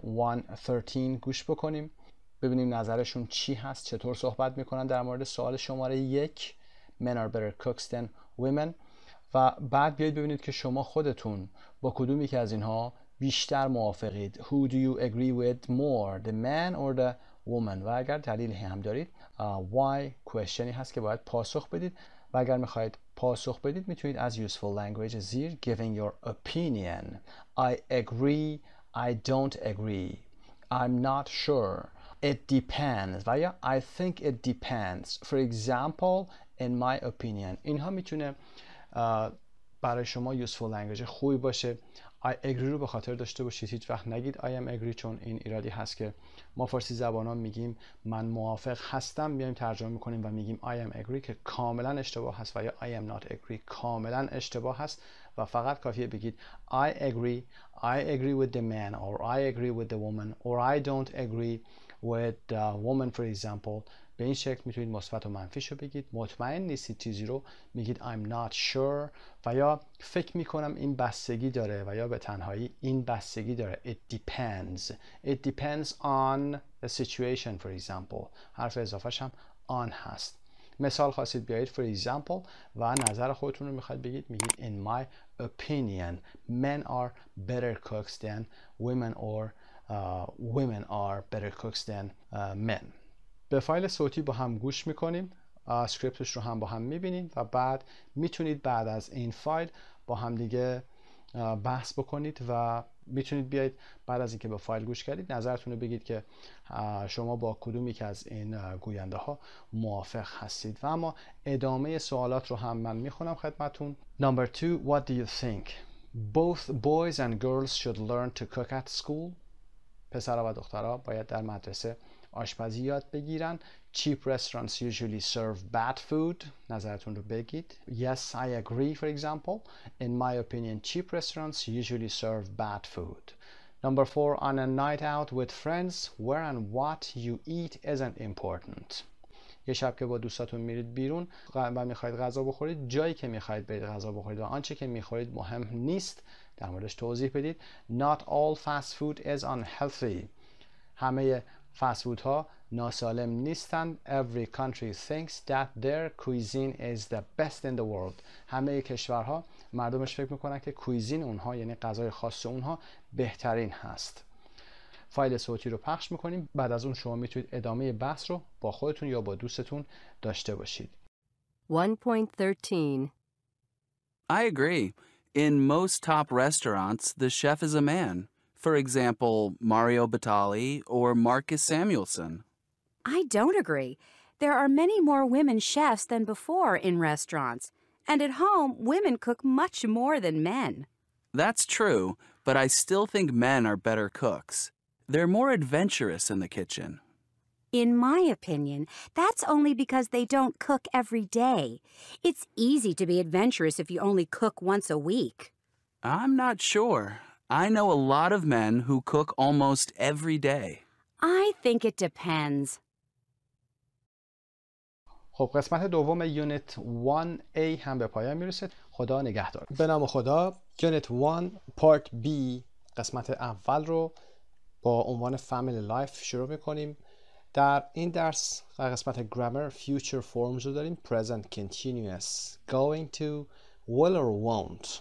سه حالت آینده رو داریم که با حال استمراری، با going to و با will نشون میدیم. میخوایم کاربردهای این سه حالت آینده رو در این درس کاملا با هم تمرین کنیم و یاد بگیریم.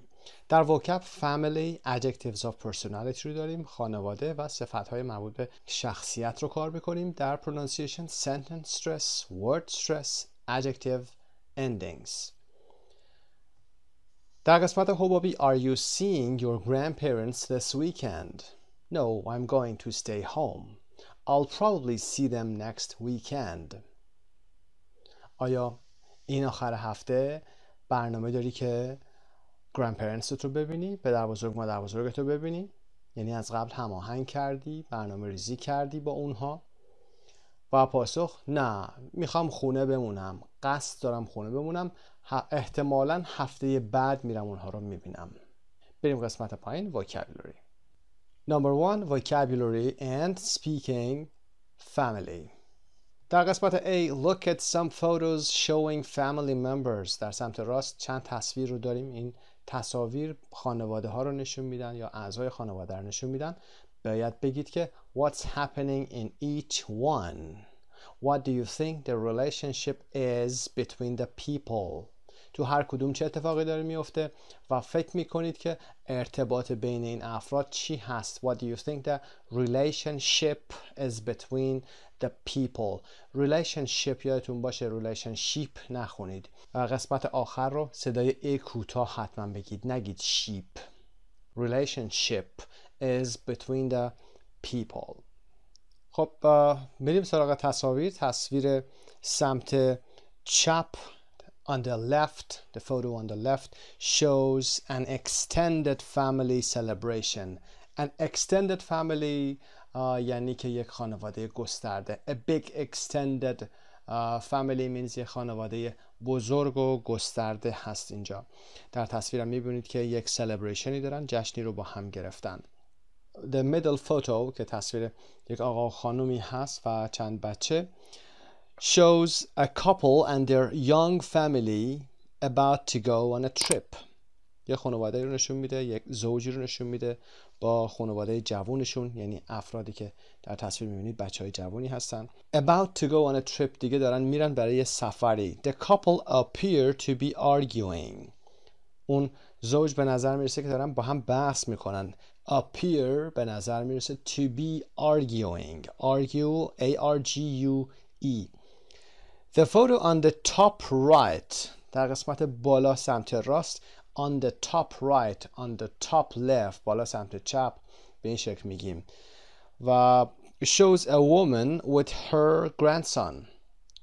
یک زن رو نشون میده با grandsonش. grandson یعنی نوه. اگه دختر بود میگفتیم granddaughter. اگر نوه حالا نتیجه بشه چطور میگیم great grandson, great granddaughter. نوه و نتیجه. همینطور great که بگیم نسل رو بالاتر میبریم.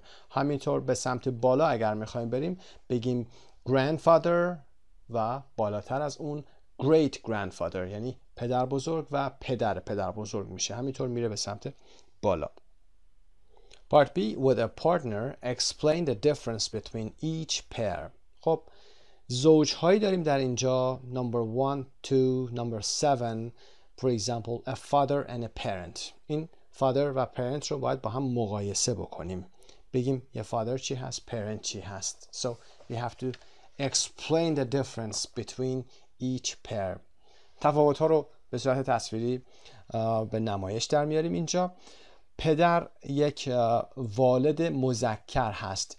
پدر یک parent هست. مادر هم همینطور. A father is a parent too. والد هستن. وقتی دوتا میشن parents. A father is a male parent. یک والد مذکر یک بچه هست و parents is the person's mother or father. خب parents هم که میدونید جمع parent هست. Number 2, a mother and a stepmother. مادر و stepmother که مادر ناتنی هست. Your stepmother is the woman who is married to your father but she's not your real mother. مادری که با خانومی که با پدر شما ازدواج بکنه اما مادر واقعی شما نباشه میشه stepmother. همینطور برعکس stepfather is someone who marries your mother but is not your real father. step brother و step sister و غیره هم به همین شکل هستن. برادر خواهرهایی هستن که از پدر یا مادر شما نیستند. فرضاً همون مادری که استپ مادر شما هست با خودش یک پسری رو آورده و به خانواده شما ملحق شدن. اون وقت اون پسر میشه برادر شما اما استپ برادر شما هست. اگر هاف برادر هم بخوایم بگیم زمانی هستش که از یکی از والدین شما والدین واقعی شما باشند. A brother and a brother-in-law. Your brother-in-law is the brother of your husband, your wife, or your sister's husband. brother-in-law رو ما در فارسی نداریم اما برادری که معمولا حالا برادر شوهر یا برادر خانوم برای حالا آقا و یا شوهر خواهر شما همون داماد هم در بعضی از گویش ها میگیم میشه brother-in-law. برادر هم که میدونید چی هست. grandfather and a great grandfather رو در قسمت بالا توضیح دادیم. grandfather is the father of your father or mother. Your great grandfather is your father's or mother's grandfather. و number 5, a nephew and a niece. nephew تلفظش و niece این تلفظش هست. niece رو هم یادتون باشه N-I-E-C-E. N-I-E-C-E بنویسید. خب a nephew is the son of your brother or sister. nephew یادتون باشه همیشه پسری هست که فرزند خواهر و یا برادر شما میشه. یعنی اون پسر بچه‌ای که فرزند خواهر یا برادر شما باشه میشه nephew و اون دختر بچه‌ای که فرزند خواهر یا برادر شما باشه میشه niece. She is my niece. He is my nephew. Number 6, a child and an only child. تفاوت یک بچه و تنها بچه چیه؟ A child is a young human who is not yet an adult, and an only child is a child who doesn't have brothers or sisters. Okay? اگر بچه‌ای برادر خواهر نداشته باشه، تنها بچه باشه is an only child. For example, I am an only child. من تنها بچه خونه هستم. Number 7, your immediate family and your extended family. Your immediate family is your parents, children, brother and sisters. Your extended family is your immediate family and uncles, aunts, grandparents, etc. خب extended family اون بحث گستردگی خانواده هست، یعنی همه فامیلای شما، اما immediate family اعضای درجه یک خانواده شما هستن. وبسایت مجموعه زبان ایرانی. Read changing for the better and try to guess what the missing percentages are. Choose from the list. خب علائم درصد رو میبینید percent 11% به این شکل می نویسید. علامت درصد یادتون باشه بعد از عدد گذاشته میشه. 11%, 43%, 60%, 67%, 75%. بریم متن رو با هم بخونیم. ابتدا فایل صوتی متن رو با هم گوش میکنیم. شما میتونید به متن نگاه نکنید و گوش کنید که برای لسنینگتون هم خوب هست، یا اینکه همزمان این رو گوش کنید و تکمیل بکنید. بعد بریم قسمت های مهم رو با هم صحبت میکنیم در موردش. به فایل صوتی گوش کنید لطفاً. 1.15 Family life is changing in the U.S., but not in the way we might think. The results of several different U.S. surveys expected to find that family relationships were suffering because of the decline in traditional family structures. However, some of the results were very surprising. 32% of young adults under 25 and 10% of adults 30 to 34 still live at home with their parents. 43% of families eat together every day. 33% say they have the TV on during dinner. 50% think a new baby in the family brings more happiness. 49% of adults are happy and enjoy their lives without a lot of stress. 11% of adults are not happy and have a lot of stress or worry in their lives. 60% of teens feel close to their family. 67% of teens want to spend more time with their parents. 75% of parents stay connected with their children on social networks. 40% of parents worry about what their kids post on social networks. 17% of elderly women live with a relative such as a daughter, daughter-in-law, or grandchild. خب Family life is changing in the US. زندگی خانوادگی در ایالات متحده داره تغییر میکنه، اما نه به اون شکلی که ما ممکنه فکر بکنیم. چندین تحقیق متفاوت ایالات متحده نشون داده که ارتباطات خانوادگی دچار مشکلات یا متحمل مشکلاتی شده به خاطر decline in traditional family structures. Because of the به خاطر decline یعنی زوال یا سقوط و یا هر شکلی از این کلمات میتونه باشه. در ساختارهای سنتی خانواده دچار مشکلاتی شده، دچار سقوط شده. traditional یک صفت هست. در قسمت 32% adults under 25 adults تلفظش هست و یا adults هر کدومشون رو بگیم درست هست، یعنی بزرگسالان. adult و یا adult هر دو صحیح هست. هم noun هست adult، هم adjective هست. For example an adult film یه فیلم بزرگسال یا بزرگسالانه. Children must respect adults بچه ها باید به بزرگسالان احترام بذارن. 43% که پاسخ این قسمت هست number 1 شماره گذاری کرده. در قسمت 33% اونها تلویزیون موقع شام روشن میذارن. They have the TV on during the during dinner. 50% میگه brings more happiness. شادی بیشتری میاره. Think a new baby in the family brings more happiness. happiness اسم هست. شادی بیشتری میاره. خب قسمت بعدی در صفحه بعد با 49% شروع میشه. شماره 2 11% of adults are not happy. و number 3 60% هست of teens. منظور نوجوانان هست. teens یعنی teenagers. اونهایی که بین سنین 13 to 19 هستن teens و یا teenagers گفته میشن. They feel close to their family. احساس نزدیکی به خانوادهشون دارن. They want to spend more time with their parents. To spend time with someone. اگر میخواید با کسی وقت بذارید to spend time with someone. اگر روی چیزی میخواید وقت بذارید یا هزینه بکنید you spend money on for example. با حرف اضافه on. پس with با کسی یا چیزی هست و spend on روی چیزی هزینه کردن با حرف اضافه on اومده. و نمبر 5 هم که 75% هست on social networks. این نکته on social networks در روی شبکه‌های اجتماعی با حرف اضافه on میاریم. 40% of parents worry about what their kids post on social networks.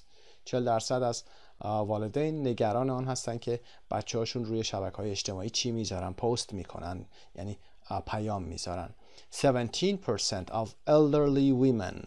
elderly به معنی کهنسال هست یا مسن هست. کسانی که سنشون بالا هست ما سعی میکنیم از این واژه استفاده کنیم و میگیم elderly women. elderly citizen. شهروندان مسن یا کهنسال. از کلمه old استفاده نمی کنیم چون بار منفی داره. نمیگیم old women. With a relative such as که از قبیل یک دختر یا daughter-in-law که عروس میشه or a grandchild که نوه هست با یکی از اینها زندگی میکنه. در قسمت D 115 listen and check هست. Do any of the statistics surprise you? Statistics یعنی آمار. آیا هیچ کدوم از این آمارها شما رو متعجب میکنه؟ Do any of the statistics. Which ones do you think would be very different if the survey was taken in your country? کدومی که از این آمار میتونه متغیر باشه اگر این سروی یا این تحقیق در کشور شما صورت میگرفت که اینا رو میتونید خودتون پاسخ بدید. Part E work in small groups. Say what you think and give reasons. باید به سوالات پایین نگاه بکنیم و نظر خودمون رو بگیم. Do you think that فکر میکنید که families should have a meal together every day? What is your opinion? قبل از اینکه این قسمت رو با هم کار بکنیم بریم قسمت useful language رو ببینیم. Giving your opinion. We often use should plus verb to say what we think is the right thing or a good thing to do. اغلب ما از ساختار should به علاوه فعل استفاده میکنیم وقتی میخوایم نظرمون رو بگیم که چه چیزی خوب هست انجام دادنش یا انجام ندادنش. مثلا I think families should have dinner together every day because من فکر میکنم که خانواده ها باید با هم دیگه شام بخورن یا بهتره با هم شام بخورن. should از سطح هفتوی خورده پایین تره، از سطح ماست پایین تره. شدتش داره نصیحت میکنه، داره نظرش رو اعلام میکنه، میخواد بگه این کار بهتره انجام دادنش. با should میگیم. تلفظ should نمیگیم و میاد با should میگه و بعد میگه because. حالا میخواد دلیلش رو بگه. The reason is I don't think parents should be friends و I don't think parents should be friends with their children on Twitter because فکر میکنم که والدین بهتره که با بچه هاشون روی توییتر دوست نباشن، یعنی ارتباط توییتری و شبکه اجتماعی نداشته باشن. نکته که اینجا هست به این شکله که ما میگیم I think families should have و یا I don't think parents should have. قبلا برای will صحبت کردیم، این رو گفتیم وقتی میخوایم این ساختار رو بگیم I think و یا I don't think میگیم، نمیگیم I think families should have و یا I think parents shouldn't have. همون اول جمله رو مثبت یا منفی میکنیم با thinkمون. I think I don't think. خب این قسمت رو با هم کار کردیم که useful language داشته باشیم برای اینکه اپینیونمون رو بخوایم بدیم. اپینیون رو یا بیان عقیده رو در درس قبل هم با هم کار کرده بودیم. موافق بودن نبودن رو I agree, I don't agree or I don't agree with you. I'm sure, I'm not sure. و جایی که بستگی به چیزی داره it depends یا I think it depends و حرف اضافه depend رو هم که میدید on هست. I think it depends on for example the situation. For example, in my opinion اینها opinion words هایی هست که میتونید استفاده بکنید. میریم سوالات رو با هم کار بکنیم. Do you think that families should have a meal together every day? Children should leave home as soon as they can afford to. Afford to یعنی توانایی انجام چیزی رو داشتن، از عهده چیزی برآمدن. فکر میکنید که بچه ها به محض اینکه توانایی این کار رو دارن باید خونه رو ترک بکنن؟ Parents and their teenage children should spend a lot of time together. والدین و نوجوانان باید زمان زیادی رو با هم بگذارن. Do you think that parents should be friends with their children on social networking sites, for example, Twitter? نظراتتون رو بگید. Do you think elderly parents should live with their children when they are too old to live alone? فکر میکنید که والدین مسن elderly parents که توضیح دادیم باید زمانی که خیلی پیر هستن و نمیتونن تنها زندگی بکنن با بچه هاشون زندگی بکنن. نظرات خودتون رو مثبت و منفی با استفاده از useful language که این صفحه هست و صفحه گذشته بوده بیایید بیان کنید و برای دوستتون صحبت کنید، اطلاعات بیشتری بدید. میریم ادامه درس. Part 2 Grammar Future Forms. حالتهای آینده رو میخوایم در این گرامر کار بکنیم. A116 Listen to 3 dialogues between different family members. Who is talking to who? For example, brother to sister. And what are they talking about? خب 3 تا مکالمه هست. به این 3 تا مکالمه باید گوش کنیم. اعضای خانواده هستن. کی با کی داره صحبت میکنه؟ Who's talking to who؟ که این نسبت ها رو باید بگیم. و what are they talking about؟ در مورد چی صحبت میکنن؟ به فایل صوتی با هم گوش میدیم. بعد از اینکه سوالات رو انجام دادیم میریم قسمت پایین که بحث گرامر رو بهش بپردازیم. 1.16 1. So, what are you going to do next year, dear? Are you going to go to college? Adam, can you hear me? Sorry, Grandma. What did you say? I said, are you going to go to college next year? No, Grandma. I've already told you 1,000 times. I'm not going to go to college yet. I'm going to look for a job. I need to earn some money. All right, dear. You don't need to shout. I can hear perfectly well, thank you. What time is it now? 10 to 4. I'll make you a cup of tea. Yes, please, dear. That'd be very nice. 2. Bye. See you tomorrow. Bye. Hey, what do you mean tomorrow? Aren't you coming back tonight? No, I told you about it yesterday. I'm going to a party at Katie's. I'm staying overnight there. Who else is going? Oh, just the usual crowd. You don't know any of them. Well, make sure you don't go to bed too late. And don't forget to... Bye. Where's your coat? You can't go out like that. It's going to be cold tonight. Bye. 3. Can I use your car tonight? No, you can't. You said you didn't need it. Why can't I borrow it? Because you won't be careful. You'll drive too fast. I won't. I promise. I'll drive really slowly. I'll be really careful. Well, all right. Thanks. See you.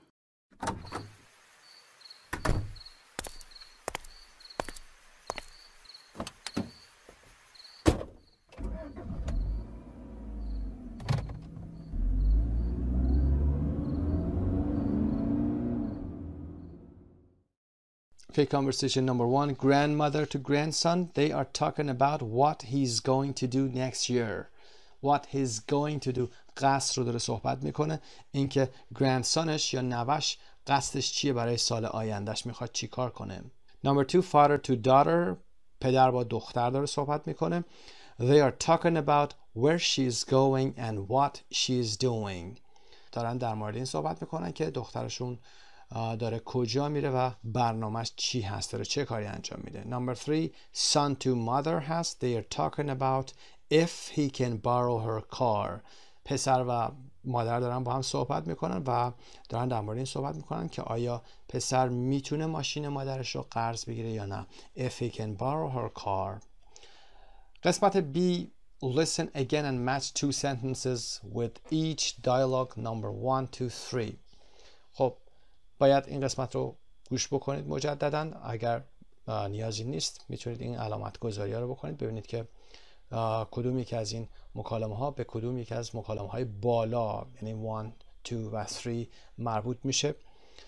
خب A number 1 هست I'll make you a cup of tea. برات یه فنجون قهوه درست میکنم. B number 3 هست You'll drive too fast. تون رانندگی میکنی. و C I'm not going to go to college yet. number 1 هست من هنوز قصد ندارم به دانشگاه برم. کالج گفتیم در زبان آمریکایی به دانشگاه گفته میشه، اما در بریتیش کالج به آموزشگاه های خاص گفته میشه. D number 2 هست I'm staying overnight there. امشب قرار اونجا بمونم، یعنی برنامه ریزی کردم، هماهنگ کردیم با دوستم، اونجا میخوایم بمونیم. I'm staying overnight there. و E number 3 هست I'll drive really slowly. من واقعا آروم رانندگی خواهم کرد. و F هم که 2 هست It is going to be cold tonight. امشب شب سردی خواهد بود. با دلایل و شواهدی که داره میگه It is going to be cold tonight. و part C with a partner. Decide which sentence A to F is a plan or intention, an arrangement, a prediction, a promise, an offer. هر جمله های بالا که در اینجا داشتیم جمله هایی هستن که مربوط به فیوچر هستن. کدومی که از اینا مربوط به یک طرح و یا قصد هست که میگیم C I'm not going to go to college. برنامه قصد و یا نیتی نداره در مورد دانشگاه رفتن. An arrangement D هست staying overnight. present continuous برای arrangement استفاده میشه، برنامه‌ای که از قبل چیدید. و a prediction یعنی پیش بینی کردن هست. B و F دارن پیش بینی میکنن، میگن you'll drive too fast. ما as will و going to برای بیان پیش بینی در مورد آینده استفاده میکنیم. a promise E هست I'll drive really slowly. با will ما promise میدیم، قول میدیم کاری رو. و an offer هم A هست که I'll make you a cup of tea. برات یه فنجون قهوه درست میکنم. پس ما برای offer, promise, prediction از will استفاده میکنیم. going to برای قصد و نیت آینده هست و present continuous برای برنامه‌ای که arrange کردیم برای آینده چیدیم هماهنگ شده هست. و اما قسمت گرامر برای اینکه بیشتر با حالتهای آینده future forms که 3 حالت هست آشنا بشیم، میریم قسمت گرامر رو با هم میبینیم. اونجا توضیح کافی میدیم، شما هم تمریناتش رو انجام میدید و بعد برمیگردیم میریم قسمت pronunciation. Grammar Bank Unit 1B Future Forms. 3 حالت آینده رو در این درس در Unit 1 Part B با هم کار بکنیم. حالتهایی که هست be going to plus base form هست و present continuous be plus verb plus ing و will plus base form. در ابتدا میریم سراغ be going to که قبلا هم باش کار کردیم. going to plus base form. future plans and intentions. کاربرد ساختار be going to هست، یعنی برنامه هایی که برای آینده دارید، قصد هایی که دارید، نیتی که دارید برای آینده، فرضاً چه کاری میخواید انجام بدید رو با be going to plus base form میگید.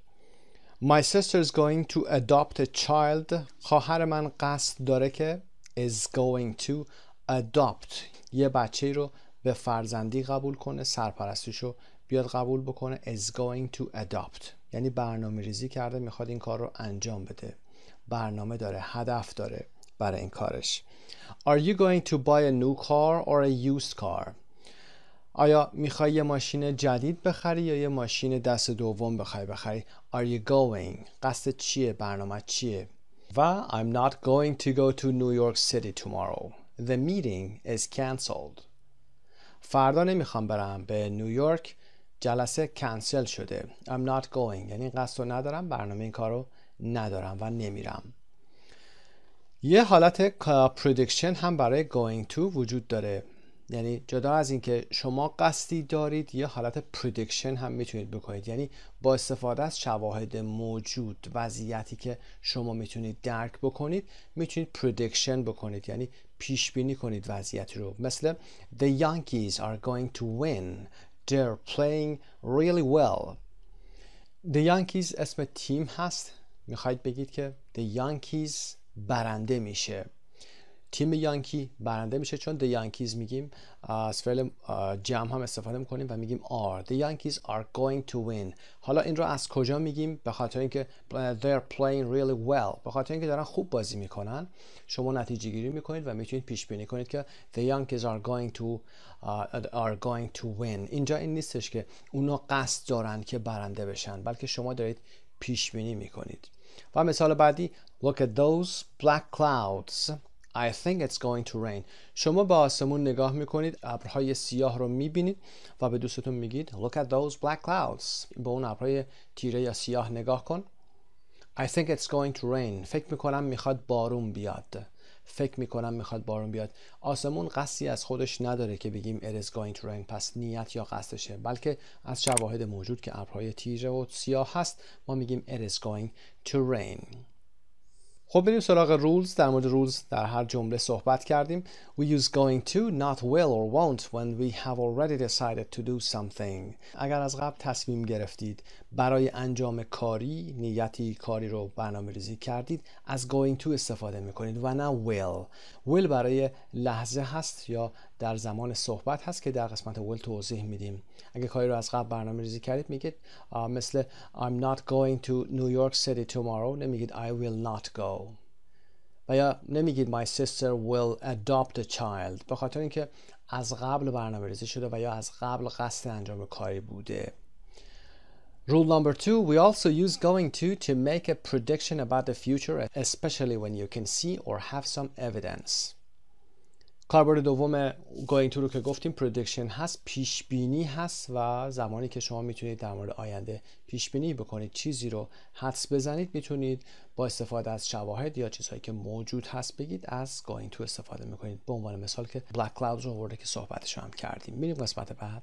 Present continuous be plus verb plus ing، حال استمراری با ساختار فعل to be به علاوه فعل به علاوه ing. Future arrangements، برنامه‌هایی که برای آینده دارید، از قبل برنامه ریزی کردید، هماهنگ شده هست. به عنوان مثال با یه پزشکی شما هماهنگ میکنید، با یه مدیری، با یک مسئولی هماهنگ میکنید، با دفترش هماهنگ میکنید. این کارها برنامه ریزی شده هست، از دو طرف برنامه ریزی شده، هم شما هم از اون طرف، و برنامه‌ای هست که شما arrange کردید. مثل Lorna and James are getting married in October. لورنا و جیمز در ماه اکتبر میخوان با هم ازدواج کنن. و یا We are meeting at 10 tomorrow in Jack's office. فردا ساعت 10 در دفتر جک همدیگر رو ملاقات خواهیم کرد. و Jane's leaving on Friday and coming back next Tuesday. جین روز جمعه میره و سه‌شنبه بعد برمیگرده. یعنی که هماهنگ شده هست، بلیت پروازش رو هم گرفته. بریم توضیحات رولز رو بخونیم. We often use the present continuous for future arrangements. برای برنامه هایی که از قبل چیدیم، مرتب شده هست، هماهنگ شده هست، از ساختار present continuous استفاده میکنیم. تفاوت وجود داره present continuous و going to. going to هم از حالت استمراری استفاده کرده، اما ما اون رو به شکل be going to میشناسیم و این رو به شکل ساده present continuous میشناسیم. مثال اول که لورنا و جیم در ماه اکتبر میخوان با هم ازدواج کنن، یعنی هماهنگ شده این کار، رزرو کردن خیلی کارها رو، هتل رو و یا مسائل دیگر رو که حتما بهتر میدونید. و there is a very little difference between the present continuous and going to for future plans, arrangements, and often you can use either. تفاوت کوچیکی بین حال استمراری و going to برای برنامه‌های آینده و یا arrangement وجود داره که در قسمت پایین میگیم، اما معمولاً گاهی وقتا میشه اینها رو با یه تفاوت‌های کمی با هم استفاده کرد. Going to shows that you have made a decision. We are going to get married next year. Going to نشون میده که شما تصمیمتون رو گرفتین و مثال میگه we are going to get married next year، سال آینده میخوایم ازدواج کنیم. The present continuous emphasizes that you have made the arrangements. We are getting married on October 12th. We have ordered the invitations, etc. اما ساختار حال استمراری تاکید بر این داره که شما arrangementتون رو هم انجام دادید، یعنی هماهنگی ها رو هم انجام دادید، برنامه ریزی کردید برای این کار، حتی در آیندهتون رو هم برنامه ریزی کردید. مثال ما 12 اکتبر میخوایم عروسی کنیم، یعنی ما رفتیم کارت دعوت ها رو فرستادیم، هتل رزرو کردیم و غیره. پس going to قصد رو نشون میده، تصمیمی گرفتیم، اما present continuous نشون میده arrangemenتی هم برای آینده انجام شده. We often use the present continuous with verbs relating to travel arrangements, for example go, come, arrive, leave, etc. دقت داشته باشید فعل های حرکتی که برای سفر استفاده میشه، رفتن، اومدن، پرواز کردن و غیره، مثل و یا arrive, leave، اینا همه افعالی هستن که مربوط به رفتن و اومدن و حرکت ها هستن. اینها رو معمولا ما با present continuous میاریم، یعنی میبریمشون به حال استمراری. مثال I'm going to Tokyo tomorrow and coming back on Tuesday. نمیگیم I'm going to go to Tokyo. فعل های حرکتی به این شکل رو مثل فعلای go, come, arrive, leave و غیره رو اونا رو میبریم به حالت استمرار. فردا میخوام برم به توکیو و روز سه‌شنبه هم برمیگردم. پس ساختار going to رو دیدیم، present continuous رو دیدیم. میریم قسمت بعد. Will plus base form, instant decisions, promises, offers, predictions, future facts, suggestions. ساختار will plus base form برای حالتهای زیر کاربرد داره. تصمیمات لحظه‌ای، یعنی در همون لحظه تصمیم گرفته شده، قول‌ها هست، پیشنهادات و تعارفات هست، پیش‌بینی‌ها هست و حقایقی در آینده به وجود میاد و پیشنهادات. مثال‌ها رو ببینیم. در رستوران هستید و منو رو می‌خواید انتخاب کنید، میگید I'll have the steak. من استیک میگیرم یا من استیک میخورم. Instant decision، تو همون لحظه تصمیم گرفتید. نمیگید I'm going to have the steak مگر اینکه قصدی کرده باشید برای این کار، اما معمولا در رستوران بعد از دیدن منو شما به صورت لحظه‌ای میگیرین رو. تصمیم گرفتید. و یا I won't tell anybody where you are. I won't tell ساختار منفی will هست. من به هیچ کی نمیگم که کجا هستی. داره قول میده. Promise. وقتی قول میدید هم با will میگید. و یا I'll carry that bag for you. Offer. یک کیفی رو داره حمل میکنه، سنگینه و شما بهش میگید من اون کیف براتون حمل میکنم. تعارف داری میکنی بهشون. You love New York City. Prediction. یعنی اگر بریم نیویورک سیتی از نیویورک خوشت خواهد آمد. You will love New York City. عاشق نیویورک سیتی خواهی شد. پیش بینی داره میکنه. I'll be at home all afternoon. Future fact. در مورد آینده داره میگه.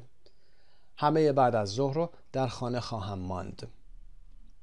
We use will or won't, not the simple present for instant decisions, promises, offers and suggestions. برای کاربردهای بالا ما از will استفاده میکنیم و یا won't اگر منفی باشه. یادتون باشه که از حال ساده استفاده نکنید. دیده شده که دوستان از این حال ساده استفاده میکنن. مثلا میگن I carry that bag for you.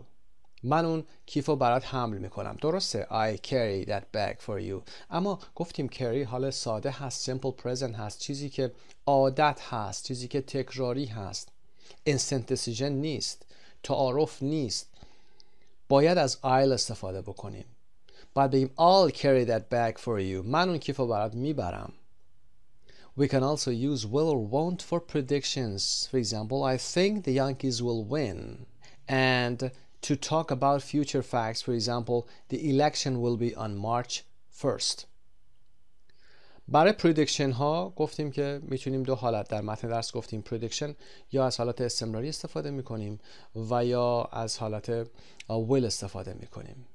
برای پیش بینی میتونیم will رو استفاده بکنیم، مثال فکر میکنم که یانکی‌ها برنده میشن و برای حقایقی که در آینده هست هم میتونیم بگیم به عنوان مثال انتخابات در اول مارس برگزار میشه. نگاهی بود به کاربردهای future forms برای be going to, present continuous و will plus base form که همه اینها به آینده اشاره میکنن. کاربردهاشون رو گفتیم. تمرین ها رو حتما انجام بدید و برگردید بیایید به قسمت درس.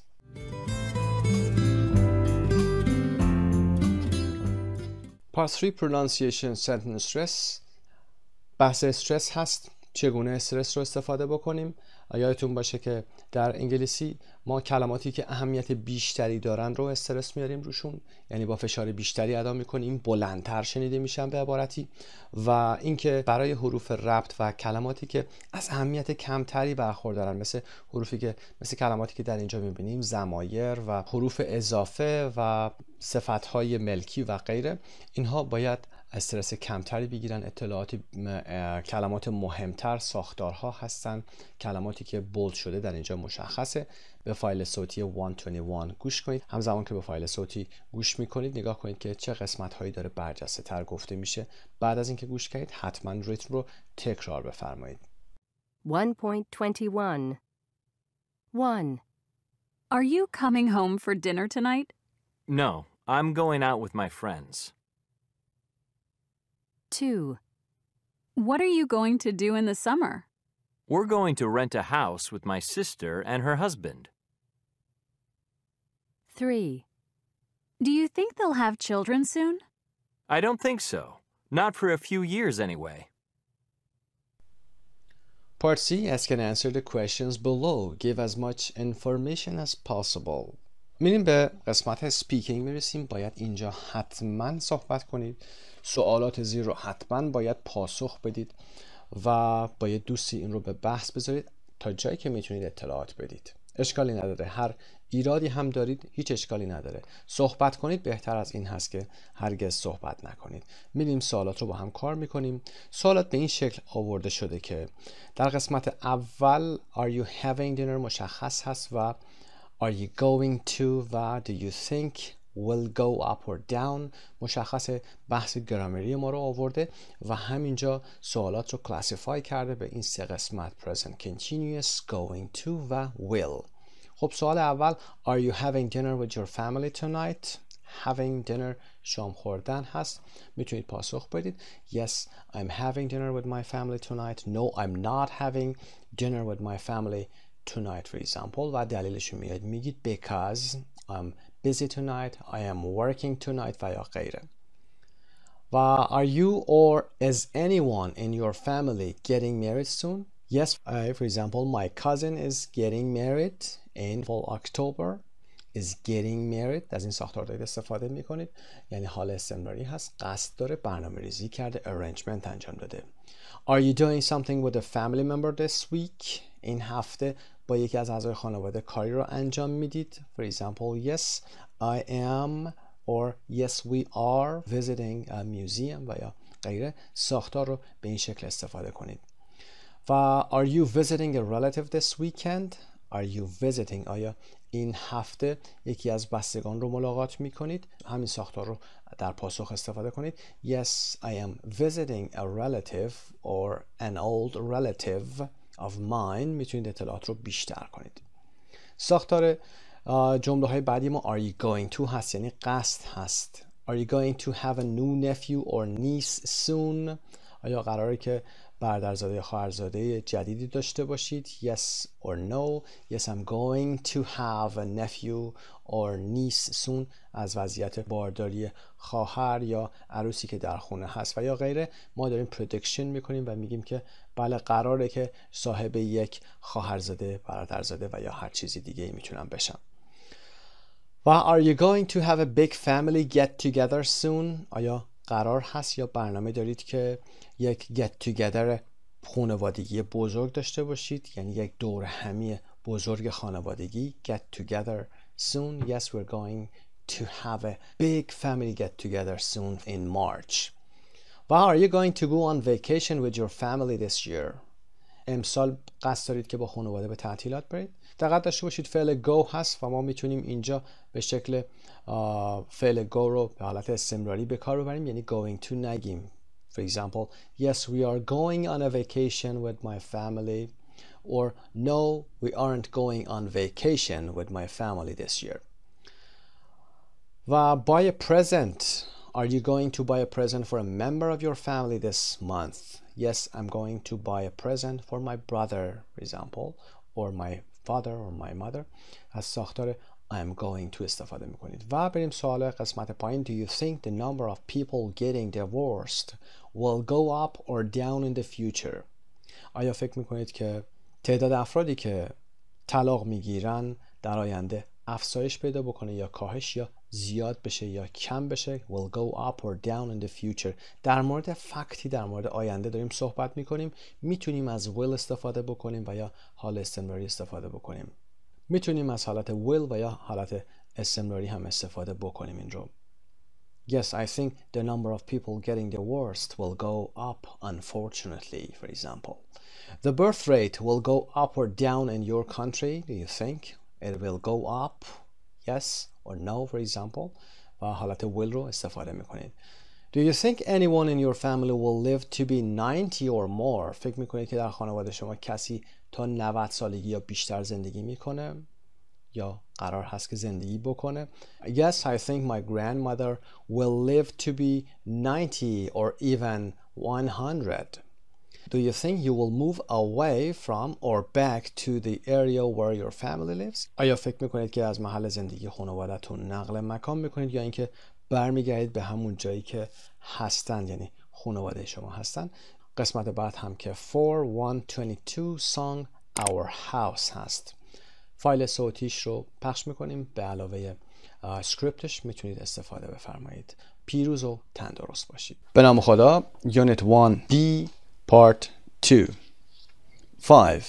Reading. Which do you think has more advantages, being an only child or having brothers and sisters? Why? Advantage میدونید مزیت هست. Advantages مزایا میشه. در برابرش disadvantages هم که داریم معایب. تک فرزند بودن چه مزایایی داره؟ Being an only child or having brothers and sisters. تک فرزند بودن یا برادر و خواهر داشتن کدومشون مزیت‌های بیشتری داره؟ Why؟ چرا؟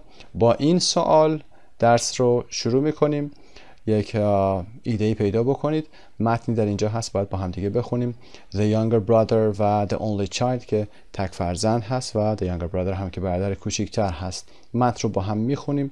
بعد بتونید به سوالات دیگه و ادامه درس بتونید پاسخ بدید.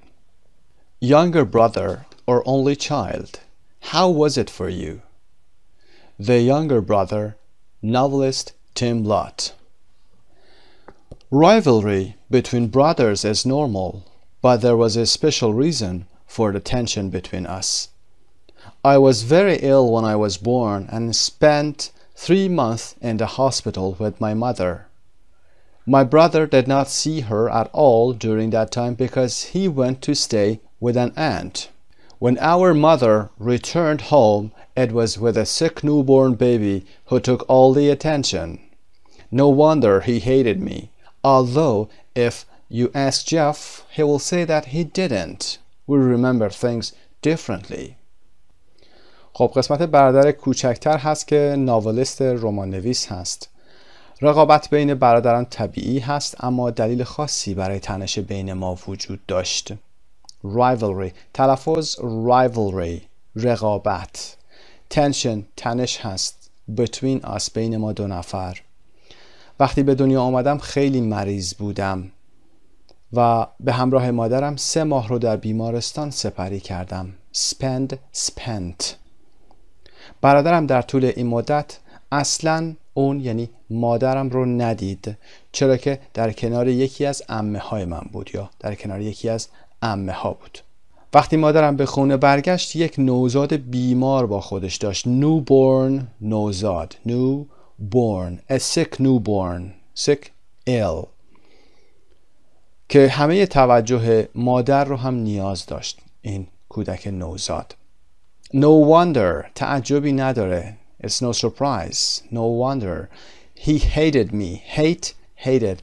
تعجبی نداره که اون یعنی جف از من متنفر بود. در پرانتز اگر از جف بپرسید اون میگه که اینطور نیست. ما خاطرات رو به شکل متفاوتی به یاد میاریم. My brother and I were completely different. We shared the same bedroom, but he was neat and I was really messy. He was responsible, I was rebellious. He was sensible, I was emotional. I don't have any positive memories of our childhood together, though there must have been good moments. Jeff says, we used to play cowboys and Indians, but I only remember him trying to suffocate me under the bed covers.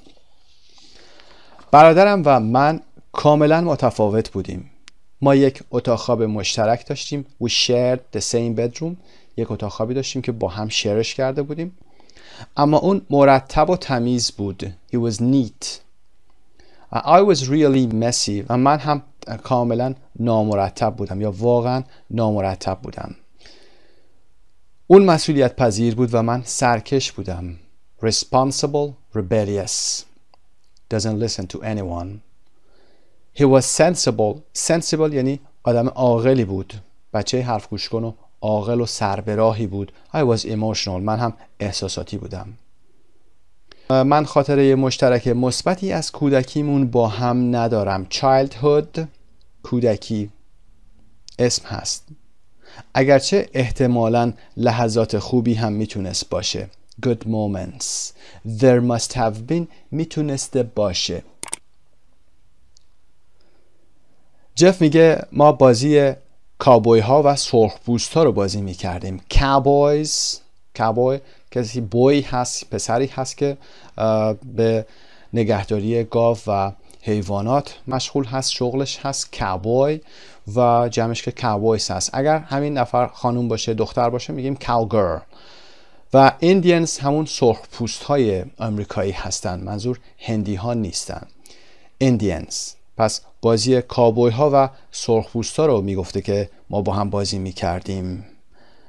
But I only remember. اما من فقط یادم میاد که اون تلاش میکرد تا منو زیر رو تختی ها خفه کنه. Trying to suffocate me under the bed covers. Cover, bed cover. My relationship with Jeff has influenced my attitude toward my own 4 daughters. If the girls fight, I always think that the younger child is innocent. But the good news about brothers and sisters is that when they get older, they value each other more. Jeff is now one of my best friends, and I like and admire him greatly. For better or for worse, we share a whole history. It is the longest relationship in my life. Adapted from the Times. ارتباط من با جف نگاه من نسبت به 4 دخترم رو تحت تأثیر قرار داده. My attitude نگرش من رو، نگاه من رو. Toward نگاه من به. Toward گفتیم به طرف هست. بریتیشش میشه towards، اس میگیره. My attitude toward نسبت به نگرش من رو، نگاه من رو نسبت به 4 دختر خودم. My own 4 daughters تحت تأثیر قرار داده. Influence تحت تأثیر قرار دادن، گذشته هست. If the girls fight جنگیدن. If the girls fight اگر دختران با هم دعوا کنند همیشه فکر میکنم که بچه کوچیکتر بیگناهه. That the younger child is innocent. Innocent بیگناه، معصوم. اما خبر خوب در مورد برادرها و خواهرها اینه که وقتی که بزرگتر میشن برای همدیگه ارزش بیشتری قائل میشن. That when they get older بزرگتر میشن they value ارزش میذارن each other همدیگر رو، برای یکدیگر ارزش بیشتری قائل میشن. They value each other more.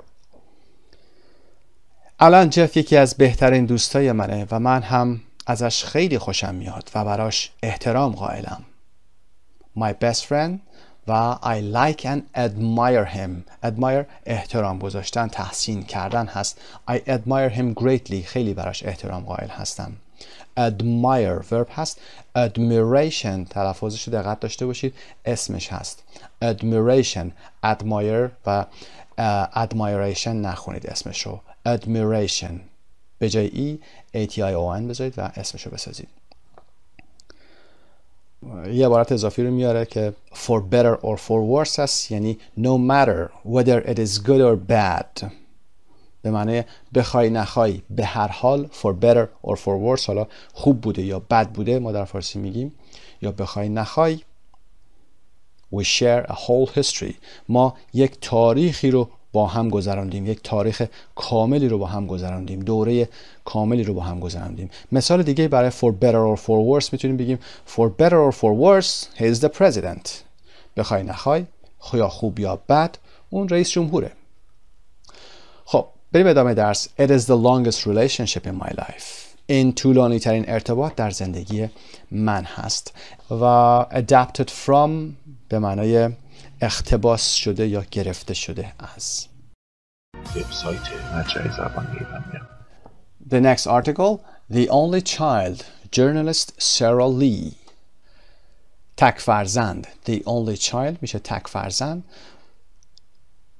I went to boarding school when I was 7 and the hardest thing I found was making friends because I was an only child. I just didn't know how to do it. The thing is that when you are an only child, you spend a lot of your time with adults and you're often the only child in a gathering of adults. Your parents go on living more or less the way they have always lived, only now you are there too. Boarding school به معنای مدرسه شبانه روزی هست. It's a kind of school that you can live in. I went to boarding school. من به وقتی که 7 سالم بود به مدرسه شبانه روزی رفتم و سخت‌ترین کار برای من پیدا کردن دوست بود. Because I was an only child. به خاطر اینکه من یک تک فرزند بودم نمیدونستم چطور این کار رو بکنم. How to do it. موضوع اینه که وقتی که تک فرزند هستید زمان زیادی رو با بزرگسالان میگذرونید. adults جمعش هست. adult و adults هم میتونید تلفظ کنید. و اغلب تنها بچه در اجتماع یا جمع بزرگسالان هم هستید. در جمع gathering یعنی اجتماع یا جمع. والدینتون کمابیش به همون سبک زندگی سابقشون ادامه میدن. فقط الان شما هم اضافه شدید یا شما هم توی اون جمع هستید. More or less عکس کم و بیش ما هست. اونها بیشتر و کمتر میگن. The way they have always lived یعنی روشی که یا شیوهی که همیشه زندگی کردن تا الان. Only now you are there too و الان که شما هم توی اون جمع اومدی فقط. I found being an only child interesting because it gave me a view of the world of adults that children in a big family might not get. And I know it has, at least partly, made me the kind of person I am. I never liked being one of a group, for example. If I have to be in a group, I will always try to go off and do something on my own, or be with just one other person. I'm not comfortable with being one of a gang. تک فرزندی برام جالب بود چون این حالت نگاه بزرگسالان به زندگی رو به من داد که بچه‌هایی که در یک خانواده بزرگ هستن شاید این حس رو درک نکنن یا کسب نکنن. و میدونم که حداقل تا حدودی at least partly حداقل تا حدودی من رو شخصی که هستم ساخته. made me the kind of person I am. این حالت آدمی که هستم رو این موضوع باعث شده که من به این شکل درست بشم. به عنوان مثال من هرگز نمیخوام در هیچ گروهی شرکت بکنم یعنی عضو گروهی باشم. اگه قرار باشه در گروهی قرار بگیرم همیشه تلاش میکنم از جمع خارج بشم. I will always try to go off یعنی از اون جمع خارج بشم و خودم به تنهایی کاری رو انجام بدم. Do something on my own means being independent. مستقل باشم. یا اینکه نهایتاً با یک نفر دیگه باشم. از اینکه یکی از اعضای گروه باشم راحت نیستم. Gang group هست. Group of friends. I'm not comfortable with being one of a gang. I'm not comfortable with. با این موضوع راحت نیستم. به این شکل اصطلاح رو استفاده کنید. I'm not comfortable with being. حالا هر چیزی دیگه میتونه باشه. My parents are divorced now and my mother lives in the US and my father in the UK. I feel very responsible for them. I feel responsible for their happiness. I'm the closest relative in the world to each of them and I am very aware of that. Adapted from the Guardian. والدینم الان طلاق گرفتند. مادرم در ایالات متحده و پدرم در انگلستان زندگی میکنه. من احساس مسئولیت زیادی بهشون دارم. خودم رو مسئول شادیشون میدونم. I feel responsible for their happiness. توی دنیا من نزدیکترین بستگان به هر کدوم از اونها هستم. To each of them. و من به این موضوع خیلی واقف هستم یا مطلع هستم یا آگاه هستم. برگرفته شده از گاردین هست که مجله دیگه هست. خب کاری که شما الان میتونید انجام بدید این هست که میتونید چندین بار این متن رو بخونید. اول میتونید گوش بکنید به فایل صوتی خودمون، بعد متن رو بیایید تکرار بکنید به حدی که دیگه در حد حفظ شدن باشید. بعد قسمت های فارسی رو که گفته میشه گوش کنید، پاس کنید، بیایید به انگلیسی ترجمه کنید. این کمک خوبی میتونه باشه براتون که متن رو بازگویی بکنید اگر تنها هستید، وگرنه میتونید برای دوستتون بگید و دوستتون هم چک بکنه متن رو برای شما. خب part C tell your partner about 1 and 2 below. در قسمت پایین number 1 and 2 اومده، اون رو بخونید و بتونید در موردش صحبت بکنید و بعد بگید که whose childhood sounds happier. کدومی که از اینها کودکیشون شادتر به نظر میرسه. سوال یک هم که other family members who are mentioned رو باید بگید، اونهایی که اشاره شده، اعضای خانواده، اعضای دیگر خانواده که بهشون اشاره شده، for example my mother, my brother و غیره. و اینکه how the writer's experience as a child affects him or her now. اینکه تجربه اون نویسنده این مقاله به عنوان کودک چطور زندگی اون رو الان تحت تاثیر قرار داده. اینفلوئنس رو هم میتونید استفاده بکنید و بگید که الان باعث شده که چه اتفاقی بیفته براش. حالا دیدش بهتر شده، دیدش بدتر شده و چیزهای دیگه. و اما پارت دی، کلماتی که به صورت هایلایت شده بود در متن با هم کار کردیم و باید اینجا بیایید با 12 معنایی که در قسمت پایین میاد یا تعریفی که برای اون صفت ها میاد مچ بکنید. با همین رو کار میکنیم. نمبر 1 adjective هست به معنای ill که گفتیم sick بیمار هست. نمبر 2 it's no surprise that no wonder در متن بوده no wonder عجیب نیست که. نمبر 3 یک اسم هست competition between two people رقابت بین دو نفر هست که گفتیم rivalry هست. تلفظش rivalry stress در قسمت اول را rivalry رقابت. و نمبر 4 noun هست. نمبر 4 هم noun هست the time when you were a child زمانی که شما بچه بودید چی نامیده میشه در انگلیسی؟ it is childhood بچگی هست، کودکی هست childhood. و نمبر 5 noun هست a meeting of people for example family که a gathering هست اجتماع هست جمع شدن مردم در یک جا هست gathering. و get together هم به معنای دوره همی هست که امروزه در تلویزیون ما هم رایج هست get together we had a get together یه دوره همی با هم داشتیم. خب این هم که noun هست. نمبر 6 این هم noun people who are fully grown آدمی که کاملا رشد کرده باشه میشه adult و یا people که باشه میشه adults جمع بسته میشه. و نمبر 7 adjective هست صفت knowing about or being conscious of something اگر در مورد چیزی اطلاع داشته باشید یا واقف باشید به اون مسئله aware of I am aware of something for example or I'm aware of the fact من از این حقیقت آگاه هستم یا به این حقیقت واقف هستم aware of. و نمبر 8 که یک noun هست a school where children can live during the year مدرسه‌ای که در طول سال بچه‌ها میتونن در اون زندگی بکنن a boarding school هست مدرسه شبانه روزی هست. نمبر 9 verb هست think that somebody or something is important اگر فکر بکنید که کسی یا چیزی اهمیت داره یا مهم هست میگیم value we value something we value it ارزش میذاریم براش we value him براش ارزش قائل میشیم برای اون آدم. و نمبر 10 verb هست فعل divided something between two or more people اگر چیزی بین دو نفر تقسیم بشه یا بیشتر تقسیم بشه ما فعل share رو استفاده میکنیم و میگیم we shared the for example bedroom ما اتاق رو با هم تقسیم کردیم or we shared the book با هم دیگه دو تا دانش آموز کتاب رو شیر میکنن به شراکت یا تقسیم کردن هست. نمبر 11 verb هست try to hurt somebody else سعی کنی که کسی دیگه رو صدمه بزنی بهش. fight هست، جنگیدن هست. و number 12 noun a group of friends که یک گروه از دوستان. گفتیم gang میشه یک گروه از دوستان. البته جاهایی میتونه معنای گروه تبهکار رو هم بده like gangsters for example. بریم ادامه درس. A grammar note. Each other. When brothers and sisters get older they value each other more.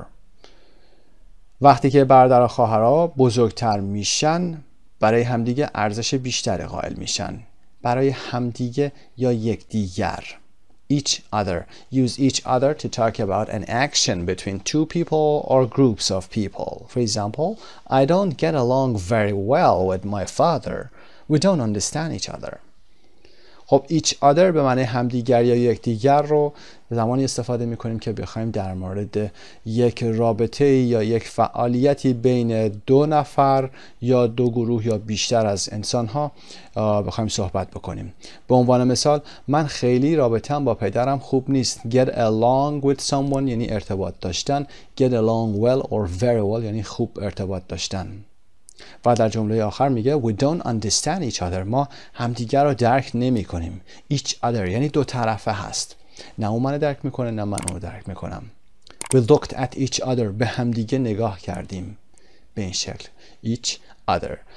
Part E. Talk to a partner. Do you have brothers and sisters or are you an only child? Do you feel positive or negative about it? خب ببینید که این قسمت رو باید خودتون پاسخ بدید. برادر خواهر دارید یا اینکه تک فرزند هستید؟ آیا نسبت به این موضوع احساس مثبت دارید یا منفی که میتونید بگید. For example, yes, I'm an only child که معمولا همه بچه ها امروزه هستن.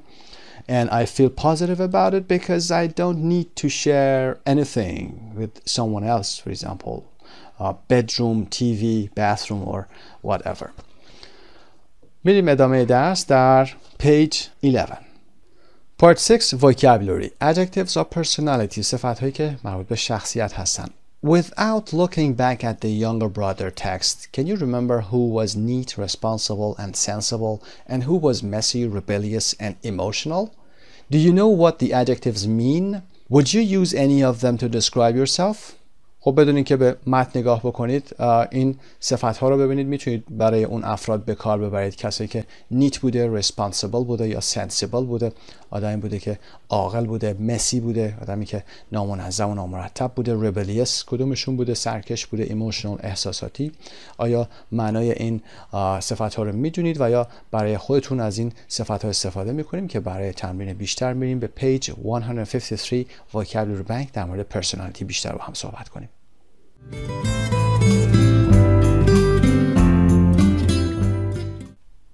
Personality. Number 1. What are they like? خب قبلا این موضوع رو کار کردیم. وقتی میخوایم بپرسیم که کسی از لحاظ شخصیتی چطور آدمی هست، از ساختار What is he like, What is she like, What are you like و What are they like استفاده میکنیم. وقتی خواستیم در مورد appearance کسی بپرسیم، ظاهر کسی بپرسیم، میگفتیم What does he look like? Is he fat? Is he thin? Is he tall? Is he short? خب پس بنابراین what are they like یعنی اونا علاوه شخصیتی چطور آدمی هستند. Complete the definitions with the adjectives. یه دور adjective ها رو اینجا با هم میخونیم بعد میریم قسمت پایین. Affectionate, ambitious, charming, independent, moody, selfish, sociable, aggressive, anxious, competitive, jealous, rebellious, sensible, spoiled, reliable, sensitive, stubborn. Number 1, selfish people think about themselves and not about other people. آدمایی که selfish هستن، خودخواه هستن، فقط در مورد خودشون فکر میکنن، به دیگران فکر نمیکنن. Number 2, a competitive person always wants to win. A competitive, استرس رو روی پی بذارید. A competitive person کسی است که آدم رقابتی، رقابتجو هست، میخواد همیشه برنده بشه، تلاش میکنه که برنده بشه. Number 3, spoiled children behave badly because they are given everything they want. spoil به معنای خراب شده هست. برای بچه spoiled child یعنی بچه لوس. خیلی بد رفتار میکنه به خاطر اینکه هر چی که خواسته بهش دادن یا بهش میدن. Number 4, an aggressive person gets angry quickly and likes fighting and arguing. aggressive به معنی پرخاشگر هست. یه کسی که پرخاشگر هست به سرعت عصبانی میشه و دلش میخواد که بجنگه و بحث بکنه. Number 5, charming people have an attractive personality and make people like them. charming به معنی جذاب هست. آدمایی هستن که جذاب شخصیتشون و کار میکنن که دیگران هم ازشون خوششون بیاد. Number 6, a sensible person has common sense and is practical. A sensible person، آدمی که sensible هست یعنی عاقل و فهمیده هست، یعنی common sense داره. common sense یعنی درایت داره، شعور داره، عقل داره. و is practical یعنی آدم عاقل و خوشفکر هم هست. practical جای دیگه معنی کاربردی هم میشه، اما برای شخصیت انسان میگیم his practical یعنی آدمی که عاقل، خوشفکره. Number 7, a sociable person is friendly and enjoys being with other people. sociable رو دقت داشته باشید، مثل کلمه society هست. able داره در انتهاش، صفت شده sociable person، آدمیه که اجتماعی یا خوش معاشرت هست. Number 8, anxious people are often worried or stressed. anxious آدم مضطرب هست، اضطراب داره، anxiety. Number 9, a moody person is happy one minute and sad the next and is often bad-tempered. moody با آدم میگیم که دمدمی مزاج هست، متغیره، یه لحظه شاده یه لحظه دیگه میبینی ناراحته، اغلب اوقات هم bad-tempered یعنی سریع عصبانی میشه. Number 10, independent people like doing things on their own without help. depend گفتیم بستگی داره، در پاسخها کار کردید وقتی میخواید بگید این بستگی داره میگفتید it depends یعنی این بستگی داره. وقتی که پیشوند in رو برای dependent میارید میشه independent یعنی مستقل هست، وابسته به چیزی نیست. independent people like doing things on their own without help. آدمای مستقل کسایی هستن که میخوان کاراشون رو خودشون انجام بدن بدون کمکی از دیگران. 11, a bossy person likes giving orders to other people. giving orders به معنای دستور دادن هست، taking orders یعنی دستور گرفتن. bossy person کسی هستش که پرمدعا و ارباب منش، رئیسوارانه صحبت میکنه، دوست داره دستور بده به دیگران. و number 12, an affectionate person. affectionate یعنی مهربون، خونگرم. shows that he or she loves or likes people very much. Number 13, a jealous person thinks that someone loves another person more than him or her or wants what other people have.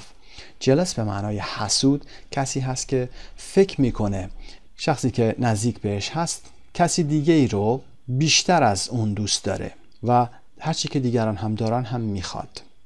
Number 14, sensitive person. A sensitive person can be easily hurt or offended.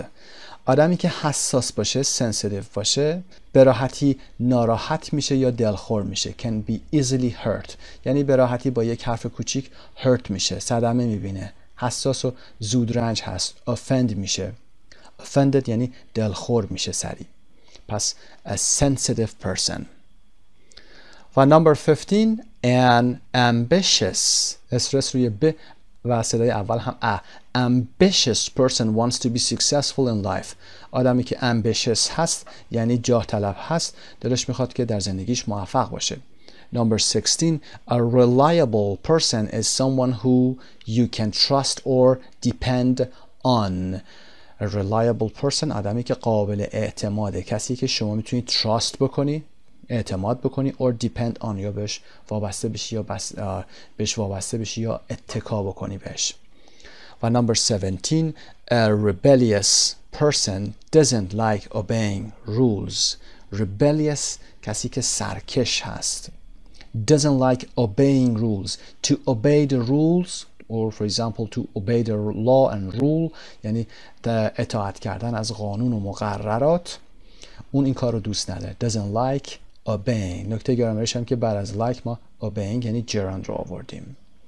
و number 18 a stubborn person never changes his or her opinion or attitude about something. stubborn و به معنای خیره سر و کله شق. آدمی که خیره سر و کله شق هست opinion یعنی نظر و اتیتودش رو یا نگرشش رو در مورد چیزی تغییر نمیده. خب listen and check هم که داریم، اما کاری که باید بکنیم اینجا چی هست؟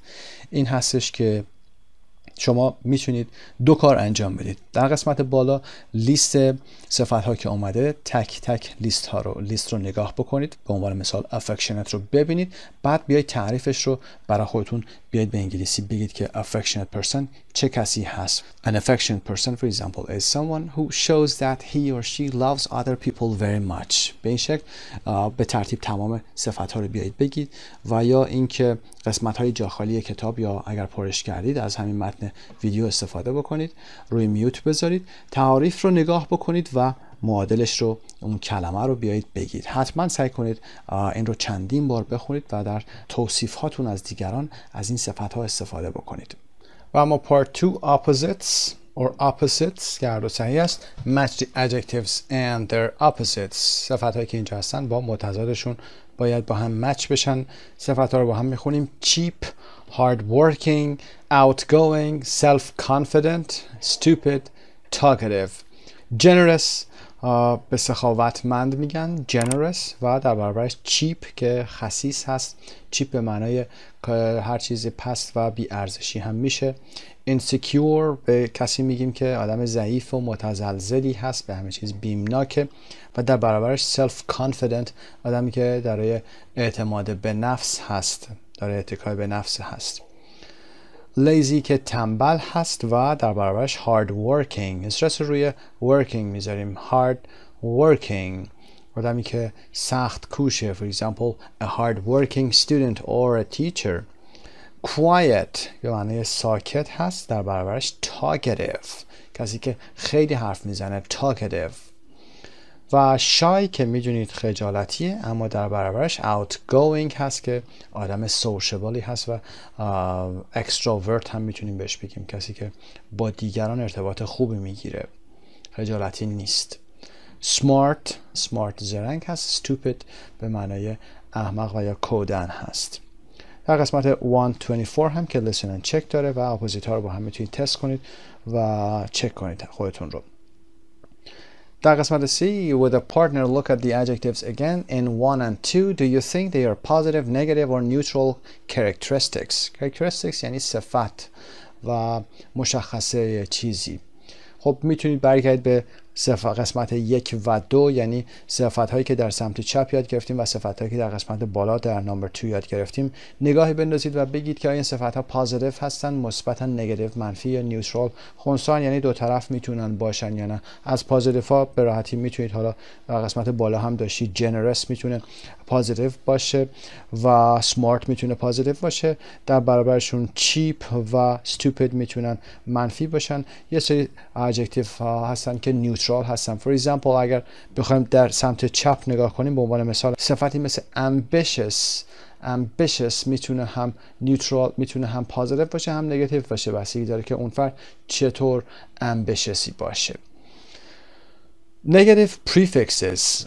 Which prefix do you use with these adjectives? Put them in the correct column. خب میدونید که برای بعضی از صفت ها ما پیشوند داریم، یعنی یه صفت داریم مثل lazy, quiet, shy و smart، اینا پیشوندی نیستن، اونا یک کلمه مستقلی هستن و نیازی به پیشوند ندارن. اما بعضی از صفت ها پیشوند نیاز دارن. مثلا اگر همون independent رو اگر بخوایم مثال بزنیم که در قسمت قبل خوندیم، پیشوند in رو به خودش گرفته.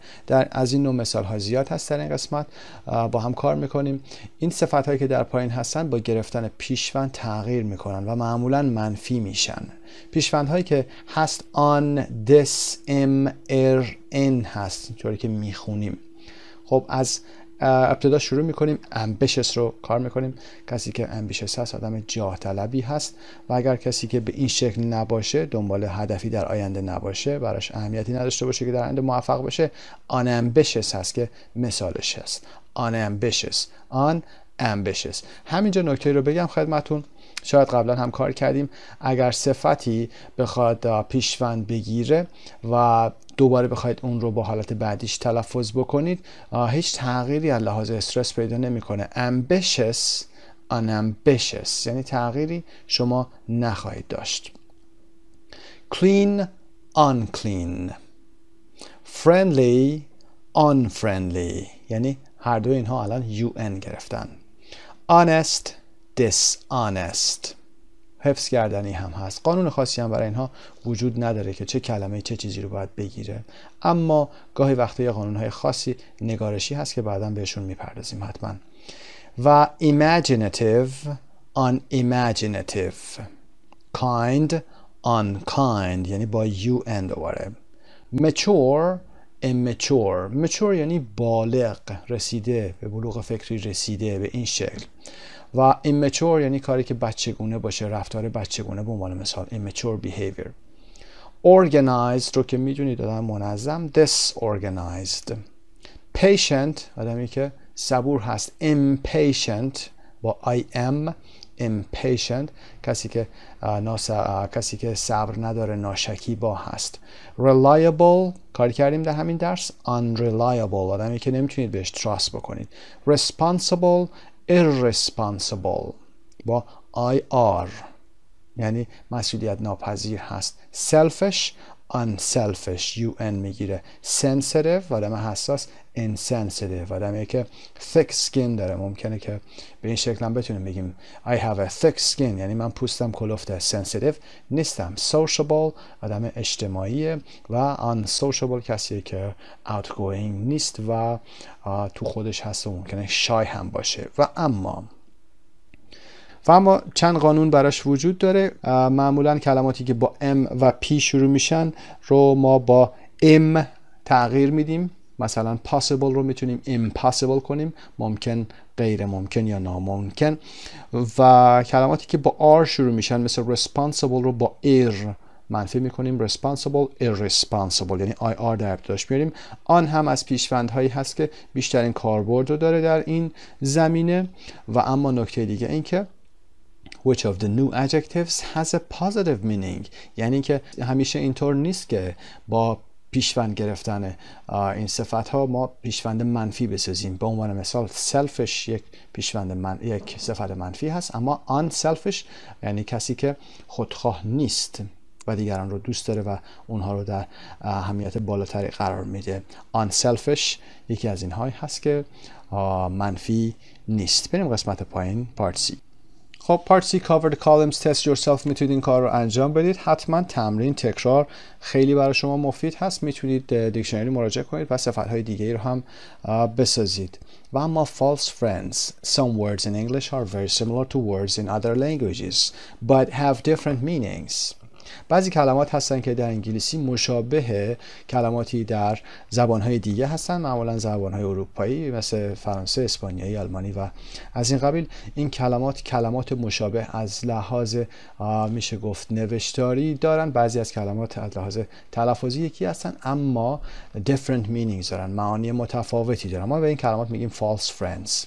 به عنوان مثال داره توضیح میده قسمت پایین. Sensible looks very similar to sensible in Spanish. کلمه sensible رو که کار کردیم یعنی آدم عاقل و فهمیده، همین کلمه در اسپانیش و فرنش هم وجود داره. But in fact in English it means someone who has common sense and is practical. اما در واقع یا در حقیقت این کلمه در انگلیسی به معنای این هست که کسی که common sense داره، یعنی عقل و درایت و شعور داره و is practical و آدم عاقلی هست استفاده میشه. اما the Spanish or French word sensible translates as sensitive in English to describe a person who is easily hurt. اما کلمه sensible رو که در انگلیسی، در فرانسه و یا اسپانیش ما می‌نویسیم، معناش sensitive میشه به انگلیسی، یعنی آدمی که حساس و زودرنج هست. A person who is easily hurt. Sympathetic does not mean the same as sympathetic in Turkish, which means nice and friendly. کلمه sympathetic که به معنای دلسوز یا هم احساس همدردی کننده هست با کلمه ترکی sympathetic هم معنا نیست. کلمه sympathetic در ترکی میشه nice و یا friendly، آدم خوب یا مهربون. خوب یا مهربون با احساس همدردی کردن یا مشفق بودن و دلسوز بودن متفاوته. In English, sympathetic means a person who understands other people's feelings. For example, my best friend was very sympathetic when I failed my exam last week. دوست من وقتی که از امتحانم به هفته گذشته رد شدم خیلی با من احساس همدردی کرد. sympathetic بود با من. اما سمپاتیک به معنای نایس یعنی مهربان بودن فقط هست. خب اینها false friends بودن. برمیگردیم با هم به page 11.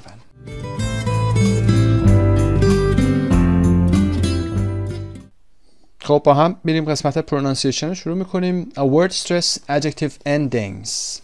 Underline the stressed syllable in these multisyllable adjectives. Listen and check. خب خود کلمه underline رو هم ببینید underline کرده، یعنی استرس جایی که قرار میگیره رو زیرش خط بکشید. underline ما اینجا نشون میدیم، میتونیم underline بکنیم با حرکت بالا پایین پوینتر نشون میدیم که کجا استرس میگیره. خب میتونید چک هم بفرمایید با فایل صوتی. jealous در ابتدا، jealous، anxious، ambitious، generous، rebellious کلماتی بودن که در وکب کار کردیم. معانیشون رو میدونید، حسود، مضطرب و جاه طلب و غیره هست. اما اینها پسوندهایی هم دارن، اگر دقت بکنید OUS دارن، اینها حالتهای پسوند سازشون هست. Number 2 sociable stress، sociable و reliable قسمت دوم هست. Number 3 responsible قسمت دوم هست. کلمه بعدی sensible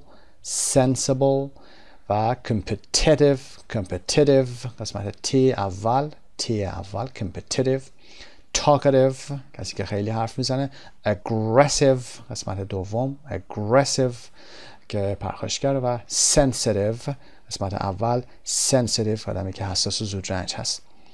Number 5 unfriendly گفتیم که اگر صفتی پیشوند بگیره تغییر نمیکنه استرسش. friendly یا مهربون، unfriendly نامهربان، هر دو تا روی friendly قسمت فر استرس میگیرن.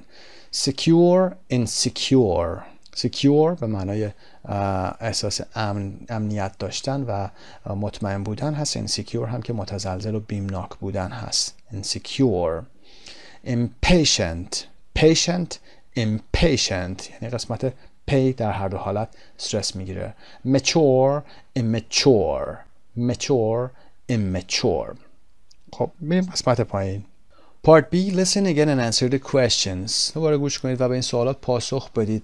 دوباره گوش کنید رو حتما انجام بدید چون میخوایم اون صداها رو بشنوید.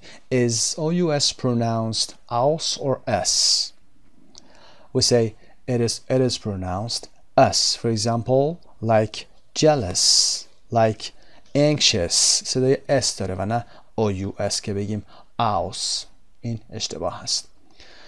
و is ABLE pronounced able or able, like sociable, reliable. صدای able رو میشنویم able. و is IBLE pronounced able or able, like responsible, sensible. صدای able رو میشنویم دومی able. و is IVE pronounced ev or iv, like sensitive, talkative, iv. Second one. Are OUS, ABLE, IBLE, IVE stressed? No, they are not stressed. گفتیم که پسوندها اینجا استرس نمیگیرن و استرس روی اون کلمه مشخص هست که کجا باید قرار بگیره. و are on, in, im که prefix هستن stressed? No, they are not stressed. خب یه نکته هم بگم که اینها number 5 اینها suffix هستن و number 6 prefix هستن که پسوند و پیشوند خونده میشن در فارسی. Number 8 what's your position in your family? Are you the oldest child, a middle child, the youngest child or an only child? جایگاه شما در خانواده چی هست از لحاظ ردیف سنی؟ Are you the oldest child? آیا بچه بزرگتره هستید؟ a middle child بچه وسطی هستید or the youngest child یا بچه کوچیک‌تر هستید or an only child و یا تک فرزند هستید. B. Look at the cover of Linda Blair's book. Now listen to a journalist talking about it on a radio program. Complete the chart by writing 4 more adjectives of personality in each column. در تصویر سمت راست عکس کتابی هست، جلدش رو داره نشون میده. لیندا بلر اومده کتابی رو نوشته در مورد birth order هست. What your position in the family really tells you about your character. چه جایگاهی داری شما در خانواده لحاظ سنی، اون نشون میده یا مشخص میکنه که شخصیت شما چیه، یعنی شخصیت شما تحت تاثیر اون جایگاه قرار داره. خب کاری که میخواد در اینجا انجام بده این هست که یه لیسنینگی هست. لیسنینگ رو باید گوش بکنید حتما و با دقت. مثل همیشه افزایش توانمندی لیسنینگ شما کاری هست که با تمرین تکرار زیادش خود شما انجام میشه و باید فایل های صوتی زیادی رو گوش کنید. همین فایل های صوتی بسیار عالی هست، فایل های و صوتی همین کتاب. چندین بار گوش کنید قبل از اینکه به متن نگاه کنید یا اسکریپتی که در روی ویدیو میذاریم. حتما چندین بار که گوش کردید سعی کنید که اگر میتونید فرصت دارید کلا آدیو اسکریپتش رو بیاید بنویسید و اگر نمیتونید فقط کلمات مهم یا کلماتی که براتون مشکل هست رو بیاید تلاش کنید پیدا کنید، به دیکشنری مراجعه بکنید و اینکه تمرین هایی که به شما داده میشه رو هم انجام بدید. به عنوان مثال تمرینی که در اینجا هست oldest children, middle children, youngest children و only children، هر کدوم از اینها صفت هایی رو در متن درس میاره. باید خوب دقت بکنید که لیسنینگتون تقویت بشه، بتونید پاسخ‌ها رو خودتون بدید.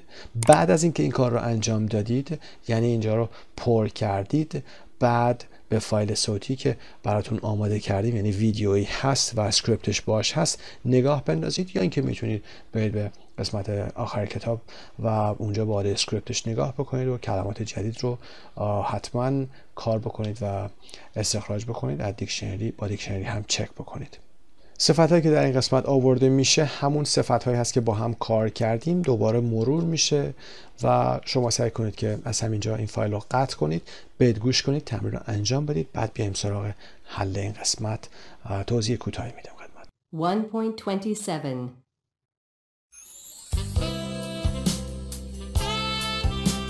This morning we're talking about family and family life. And now Danielle Barnes is going to tell us about a book she has just read called Birth Order by Linda Blair. So, what's the book about, Danielle? Well, it's all about how our position in the family influences the kind of person we are. I mean, whether we're firstborn, a middle child, a youngest child, or an only child. Linda Blair argues that our position in the family is possibly the strongest influence on our character and personality. So tell us more about this, Danielle. What about the oldest children in a family, the firstborn? Well, firstborn children often have to take care of their younger brothers and sisters, so they're usually sensible and responsible as adults. They also tend to be ambitious, and they make good leaders. Many U.S. presidents and British prime ministers, including, for example, Abraham Lincoln, were oldest children. On the negative side, oldest children can be insecure and anxious. This is because when the second child was born, he or she lost some of his or her parents' attention, and maybe he or she felt rejected. That's very interesting. What about the middle child? Middle children are usually more relaxed than oldest children. That's probably because the parents are more relaxed themselves by the time the second child arrives. They're usually very sociable, the kind of people who get along with everybody. And they're also usually sensitive to what other people need. Now, this is because they grew up between older and younger brothers and sisters.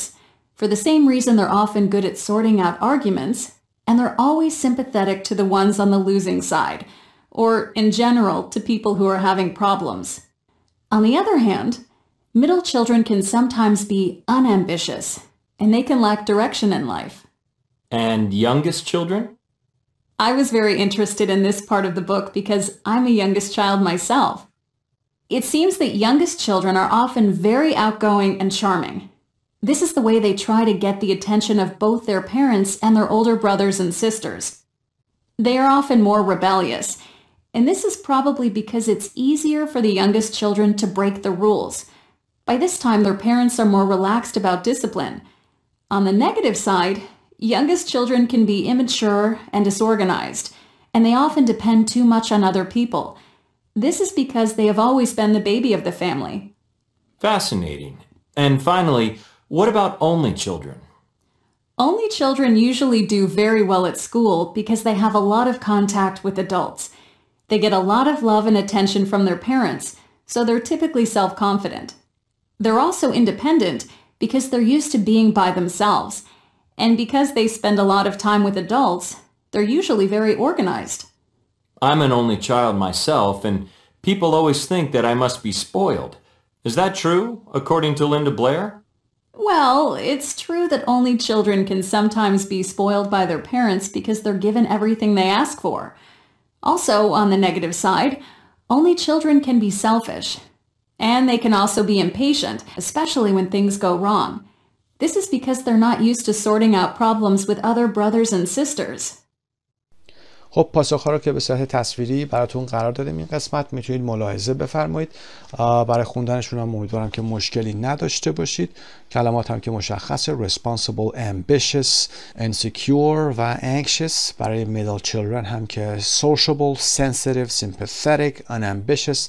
sympathetic رو در vocab توضیح دادیم. اگر کسانی که اون ویدیو رو ندیدن، کسانی که دلسوز و مشفق و همدرد هستن، بهشون میگیم sympathetic. و unambitious که آخرین هست، کسی که هدفی در زندگی نداره و جاه طلب نیست. برای youngest children هم که charming هست، rebellious هست، immature و disorganized.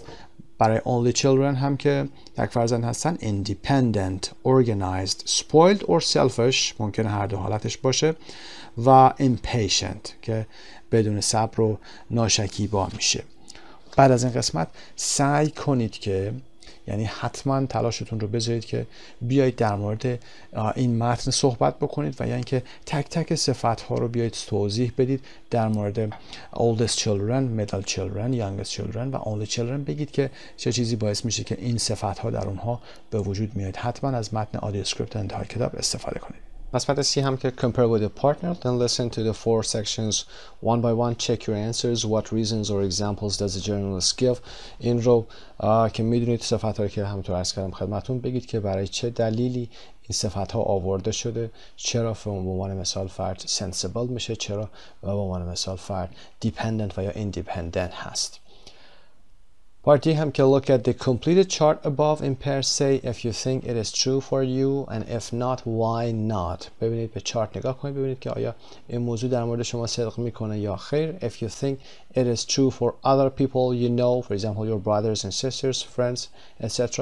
ببینید که برای other people این موضوع آیا صدق میکنه یا نه و میتونید توضیحاتتون رو بگید. For example, my brother is sensible because he is the firstborn و غیره به همین شکل میتونید ادامه بدید. و اما part 9 writing, page 113 writing a description of a person در ادامه همین درس هست. Write a description of a friend you know well. میریم به قسمت writing.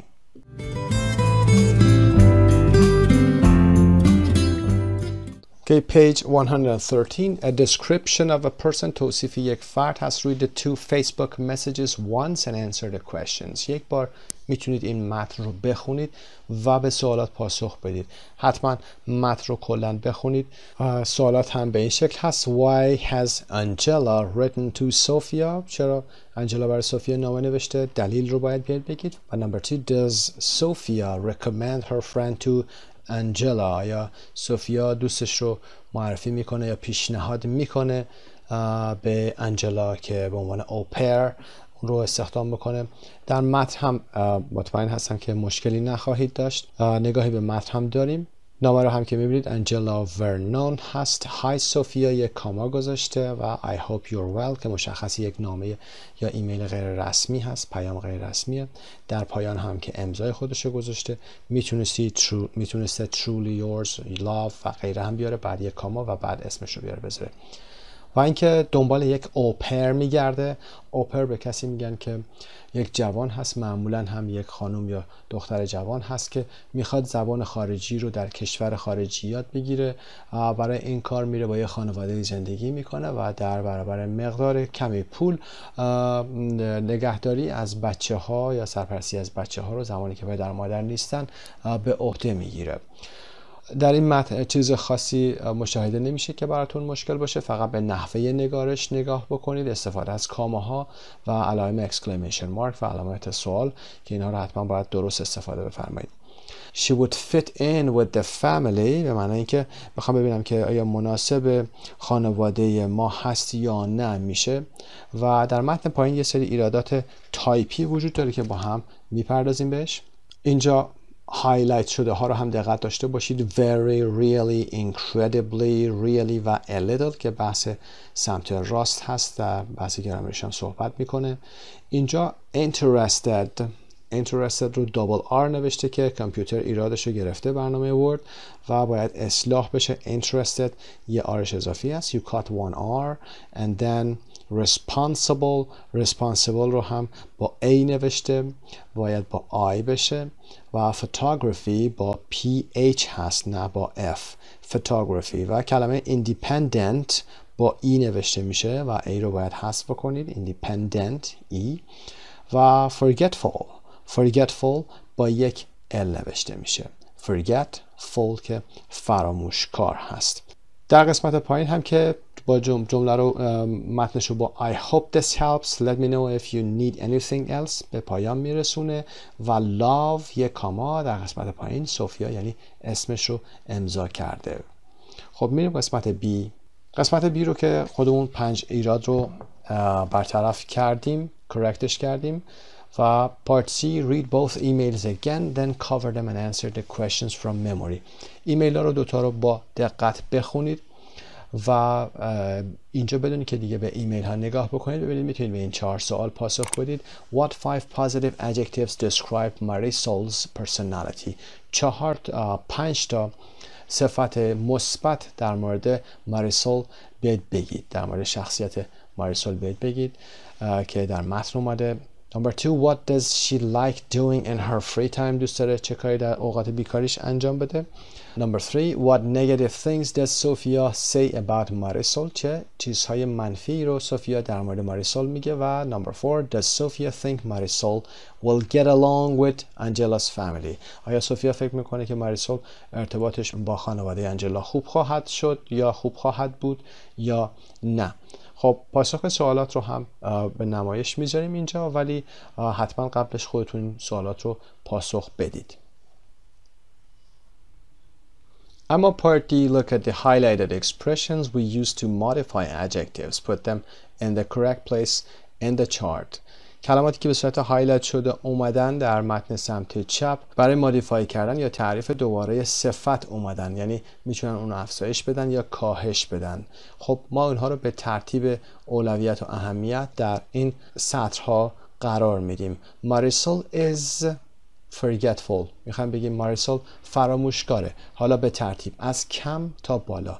is a bit forgetful اول هست. a little یا a bit forgetful. بعد Marisol is very forgetful خیلی فراموشکاره. و Marisol is really forgetful واقعا فراموشکاره، یعنی دیگه داره به حد 80% میرسه. و Marisol is incredibly یعنی دیگه باورتون نمیشه چقدر فراموشکاره. incredibly باور نکردنی هست. unbelievably. خب نحوه قرار گرفتن این مودیفایر ها رو دیدیم. یه نکته بگیم برای a bit و یا a little که در قسمت پایین قرار گرفته معمولا با صفت های منفی میان. a bit و a little با صفت های منفی میان، اما very میتونید با یه صفت مثبت for example he is very generous هم بیارید. اما a bit و little رو دیگه نمیتونید با generous بیارید، بگید he's a bit generous این زیاد خوب نیست.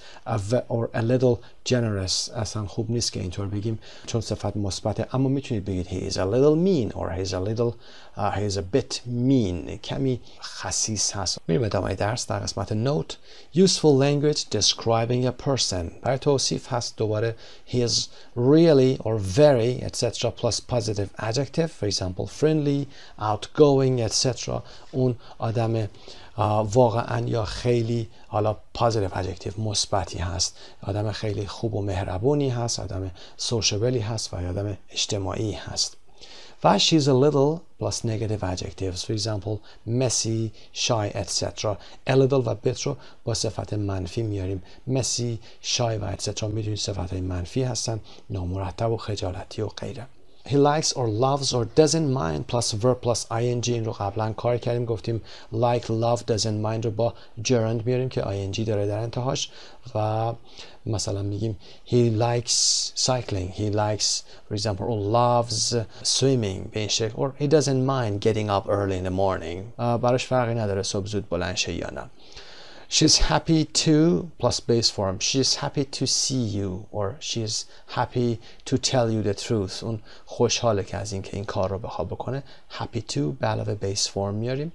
و he's good with children. اون با ارتباطش با بچه ها خوبه. همه صفت ها و این شکل های ساختاری رو میتونید برای describing a person استفاده کنید. He's good with children or she is good with adults or elderly people. با افراد مسن یا کهنسال ارتباطش خوبه. و he's good at making new friends. اون در دوست پیدا کردن خیلی ماهر هست. or he's okay at making new friends or he's bad at making new friends. بعد دوست پیدا کردن خیلی کارش خوب نیست یا اینکه خیلی مهارت نداره. Part E, imagine you received Angela's message asking about a friend of yours. Write an email to answer it. Plan what you are going to write using the paragraph headings below. Use the useful language box and vocabulary bank personality page 153 to help you. خب تصور کنید که شما نامه انجلا رو دریافت کردید و حالا شما میخواهید پاسخ انجلا رو بخواید بدید و دوستتون رو حالا معرفی کنید یا همون مارسل رو بخواید معرفی بکنید. کاری که باید بکنید این هستش که از وکبی که در درس‌های وکب یاد گرفتیم و ساختاری که در قسمت بالا گرفتیم استفاده بکنید و در چارچوب این 4 پاراگراف ایمیلتون رو بسازید. age, family, work and study رو در پاراگراف 1 بیایید توصیف بکنید. personality, good sideش رو اول بیایید بگید و بعد hobbies and interests رو بیایید بگید چه چیزهایی داره، هابی هاش چی هست، سرگرمی هاش چی هست و علاقمندی هاش چی هست و در پاراگراف 4 هم بیایید بگید any negative things that اون داره، هر چیزی که منفی که اون داره رو بیایید در موردش بگید و در انتها هم مثل همین متن I hope this helps. Let me know if you need anything else or more information. فعلا با love تموم میکنید چون یک نامه اینفورمال هست. خب قسمت آخر هم که مثل همیشه میدید میستیکش رو هم بیایید چک بکنید و به این ترتیب درس 1B قسمت 2 به پایان میرسه. موفق و مؤید باشید. به نام خدا. Practical English Meeting the Parents Episode 1. خب اولین درس ویدیویی Practical English رو شروع میکنیم. راب و جنی رو میشناسید، اونها شخصیت های اصلی این موضوع هستن. در این درس برای دوستانی که بار اول هست و با کتاب 3 شروع کردن یه اینتروداکشنی میذاره، راب و جنی رو معرفی میکنه داستانشون رو و میگه که از کجا موضوع دوستیشون شروع میشه و بعد میریم ادامه درس رو با هم خواهیم داشت. Part A, look at the photos, describe Jenny and Rob. اگر میشناسید جنی و راب رو در موردشون صحبت بکنید. جنی کی هست، راب کی هست و بعد از اون میریم قسمت B فایل صوتی 128. Watch or listen to Jenny and Rob talking, fill in the blanks. خب فایل صوتی رو حتما اول گوش بکنید، در مورد راب و جنی هست و بعد قسمت های خالی رو پر بکنید. بعد میتونید به فایل ویدیویی نگاه بکنید. میتونید فایل ویدیویی رو زمانی که فایل صوتی رو چندین مرتبه گوش کردید و کارتون رو انجام دادید با ساب تایتلش هم پخش بکنید که ببینید اگر جای اشکال داشتید برطرف کنید. خب کاری که الان شما انجام بدید این هست که به فایل صوتی گوش کنید، بعد با هم فایل ویدیویی رو نگاه میکنیم. خب فایل ویدیویی رو با هم میبینیم. وبسایت مجموعه زبان ایرانی.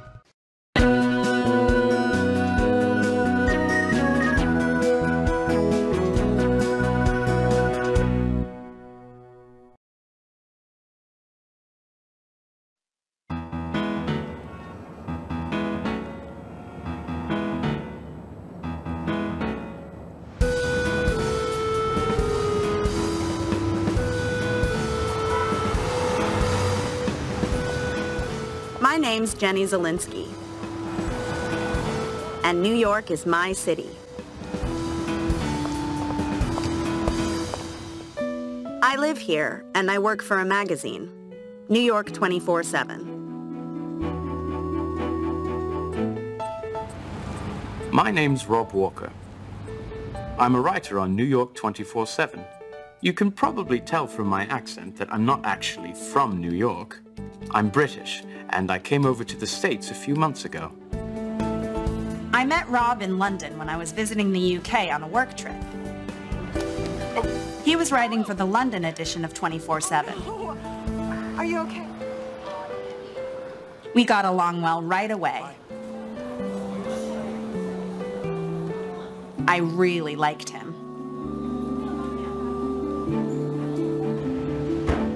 So why am I in New York? Because of Jenny, of course. Tomorrow I'm going to show you around the office. And if your monthly When they gave me the opportunity to work here for a month, I took it immediately. I could come back. It gave us the chance to get to know each other better. When they offered me a permanent job, I couldn't believe it. Barbara called me earlier. What about? She offered me a job. I helped Rob find an apartment. And now, here we are, together in New York. I'm so happy. I just hope Rob's happy here too. I really loved living in London. A lot of my friends and family are there, so of course I still miss it. But New York's a fantastic city. I've got a great job, and Jenny's here too. Things are changing pretty fast in the office. We have a new boss, Don Taylor.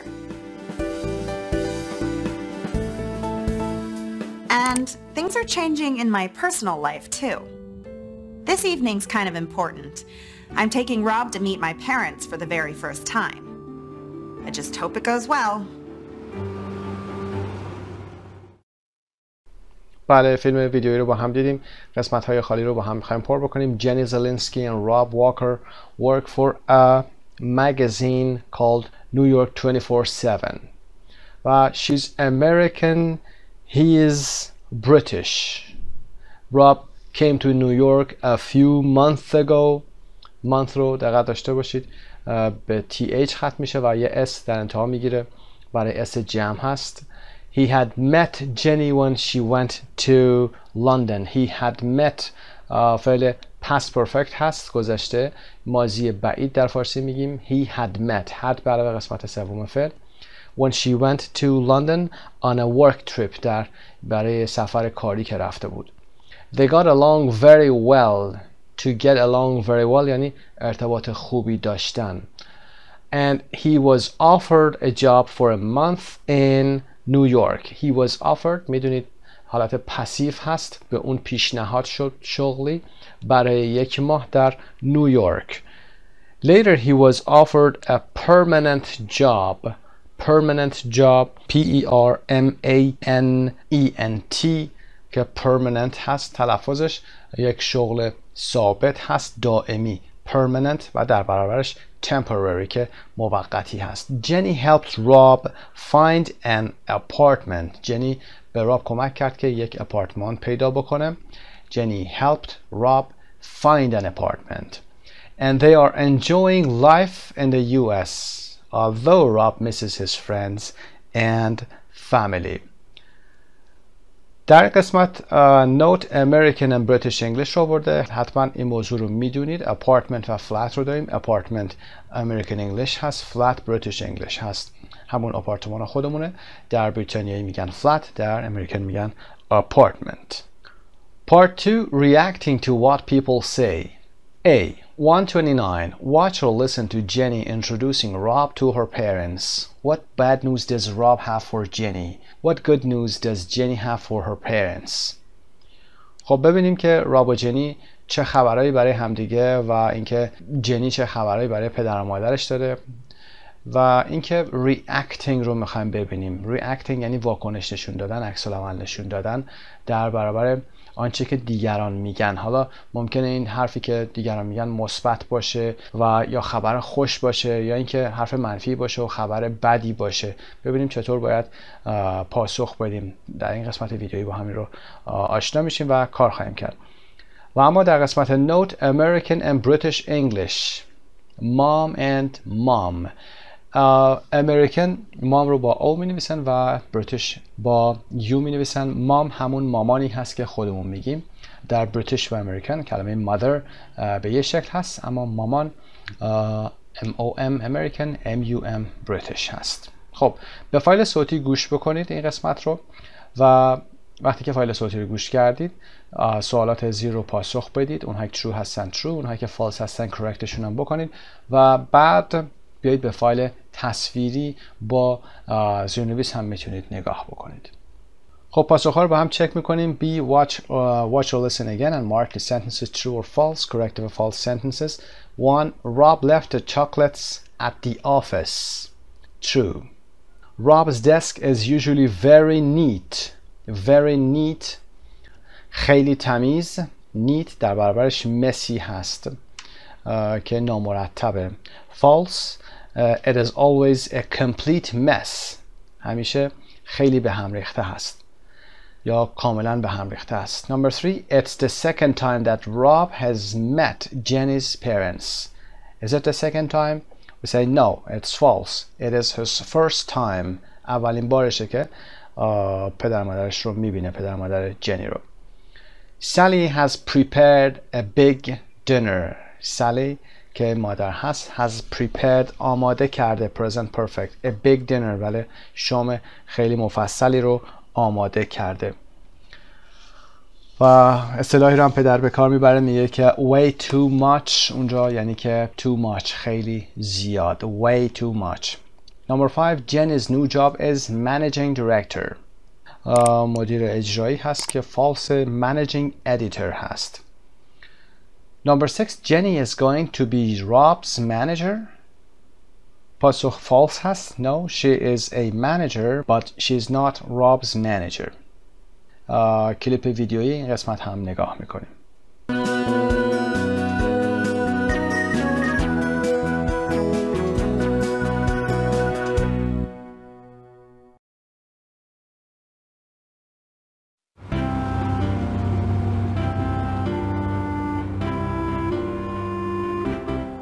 I can't believe we got here so late. I'm sorry, Jenny. I had to finish that article for Don. Don't forget the chocolates. Okay. Oh, no. I don't believe it. Don't tell me you forgot them. I think they're still on my desk. You're kidding. You know what my desk's like. Yeah, it's a complete mess. Why don't you ever tidy it?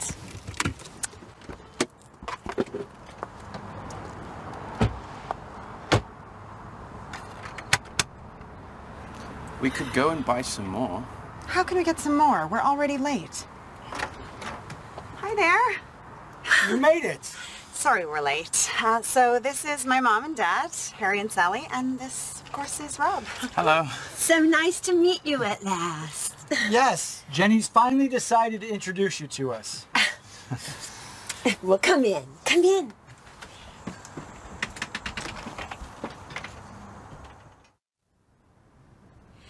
Mom, I'm really sorry. We bought you some chocolates, but we left them at the office. Oh, what a pity.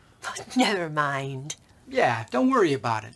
We know what a busy young woman you are. And your mom has made way too much food for this evening anyway. Oh, Harry. But I also have some good news. Really? What's that? Well, you know we have a new boss. He's still new to the job and needs support. So today he made me the managing editor of the magazine. So you've got a promotion. How fantastic. That's great news.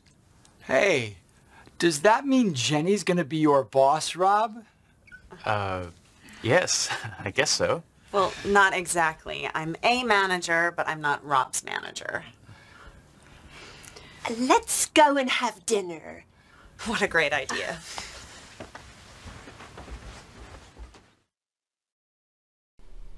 Part C, 130. Look at some extracts from the conversation. Can you remember any of the missing words? Watch or listen and check. خب یه سری جاهای خالی هست که باید پر بکنید، گوش بکنید به این قسمت هایی از conversation هست گرفته شده، پر بکنید. بعداً با هم فیلم ویدیویی رو میبینیم و این قسمت ها رو هم پر میکنیم. Conversation 1, Jenny and Rob. Don't forget the chocolates. Okay. Oh no. Oh no. Jenny, I don't believe it. باورم نمیشه. Don't tell me you forgot them. بهم نگو که فراموششون کردی. I think they are still on my desk. فکر میکنم هنوز روی میز من هستن. They are still on my desk. و جنی میگه you're kidding. داری شوخی میکنی. سر به سرم میذاری. You're kidding. Conversation 2, Mom, I'm really sorry we bought you some chocolates but we left them at the office.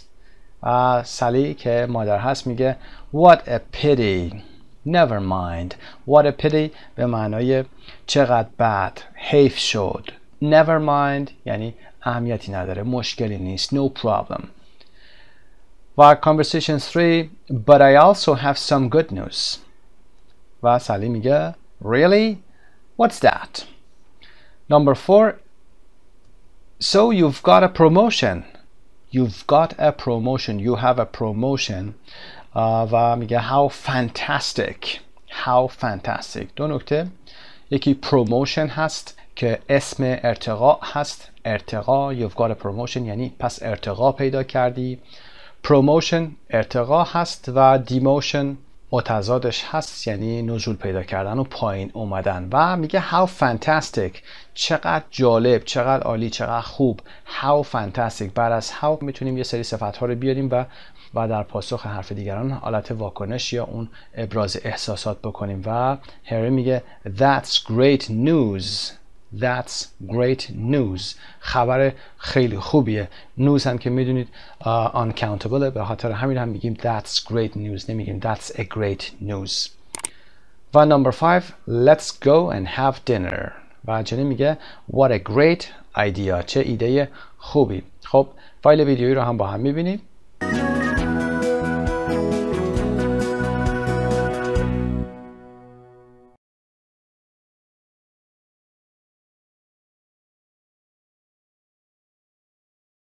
Don't forget the chocolates. Okay.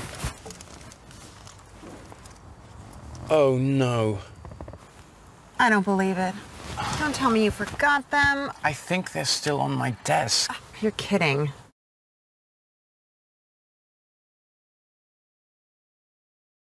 Mom, I'm really sorry. We bought you some chocolates, but we left them at the office. What a pity. But never mind.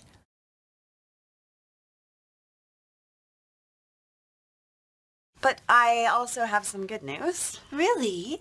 What's that?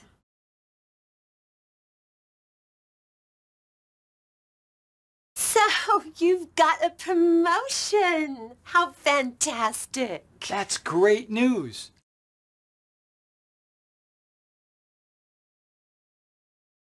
Let's go and have dinner.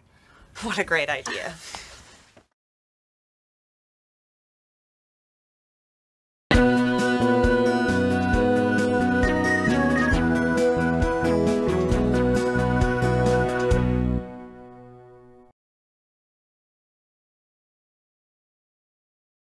You're kidding.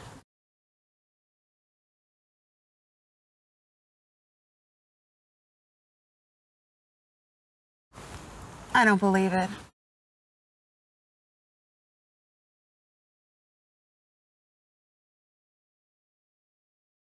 Really?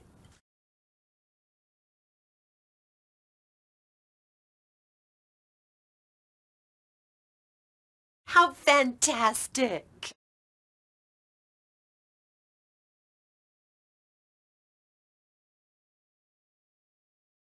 That's great news.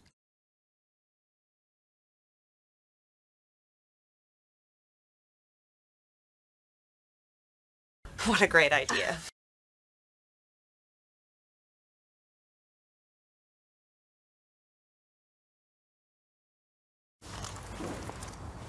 Oh no.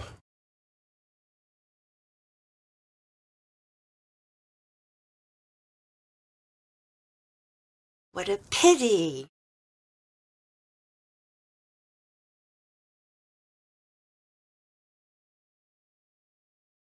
But never mind.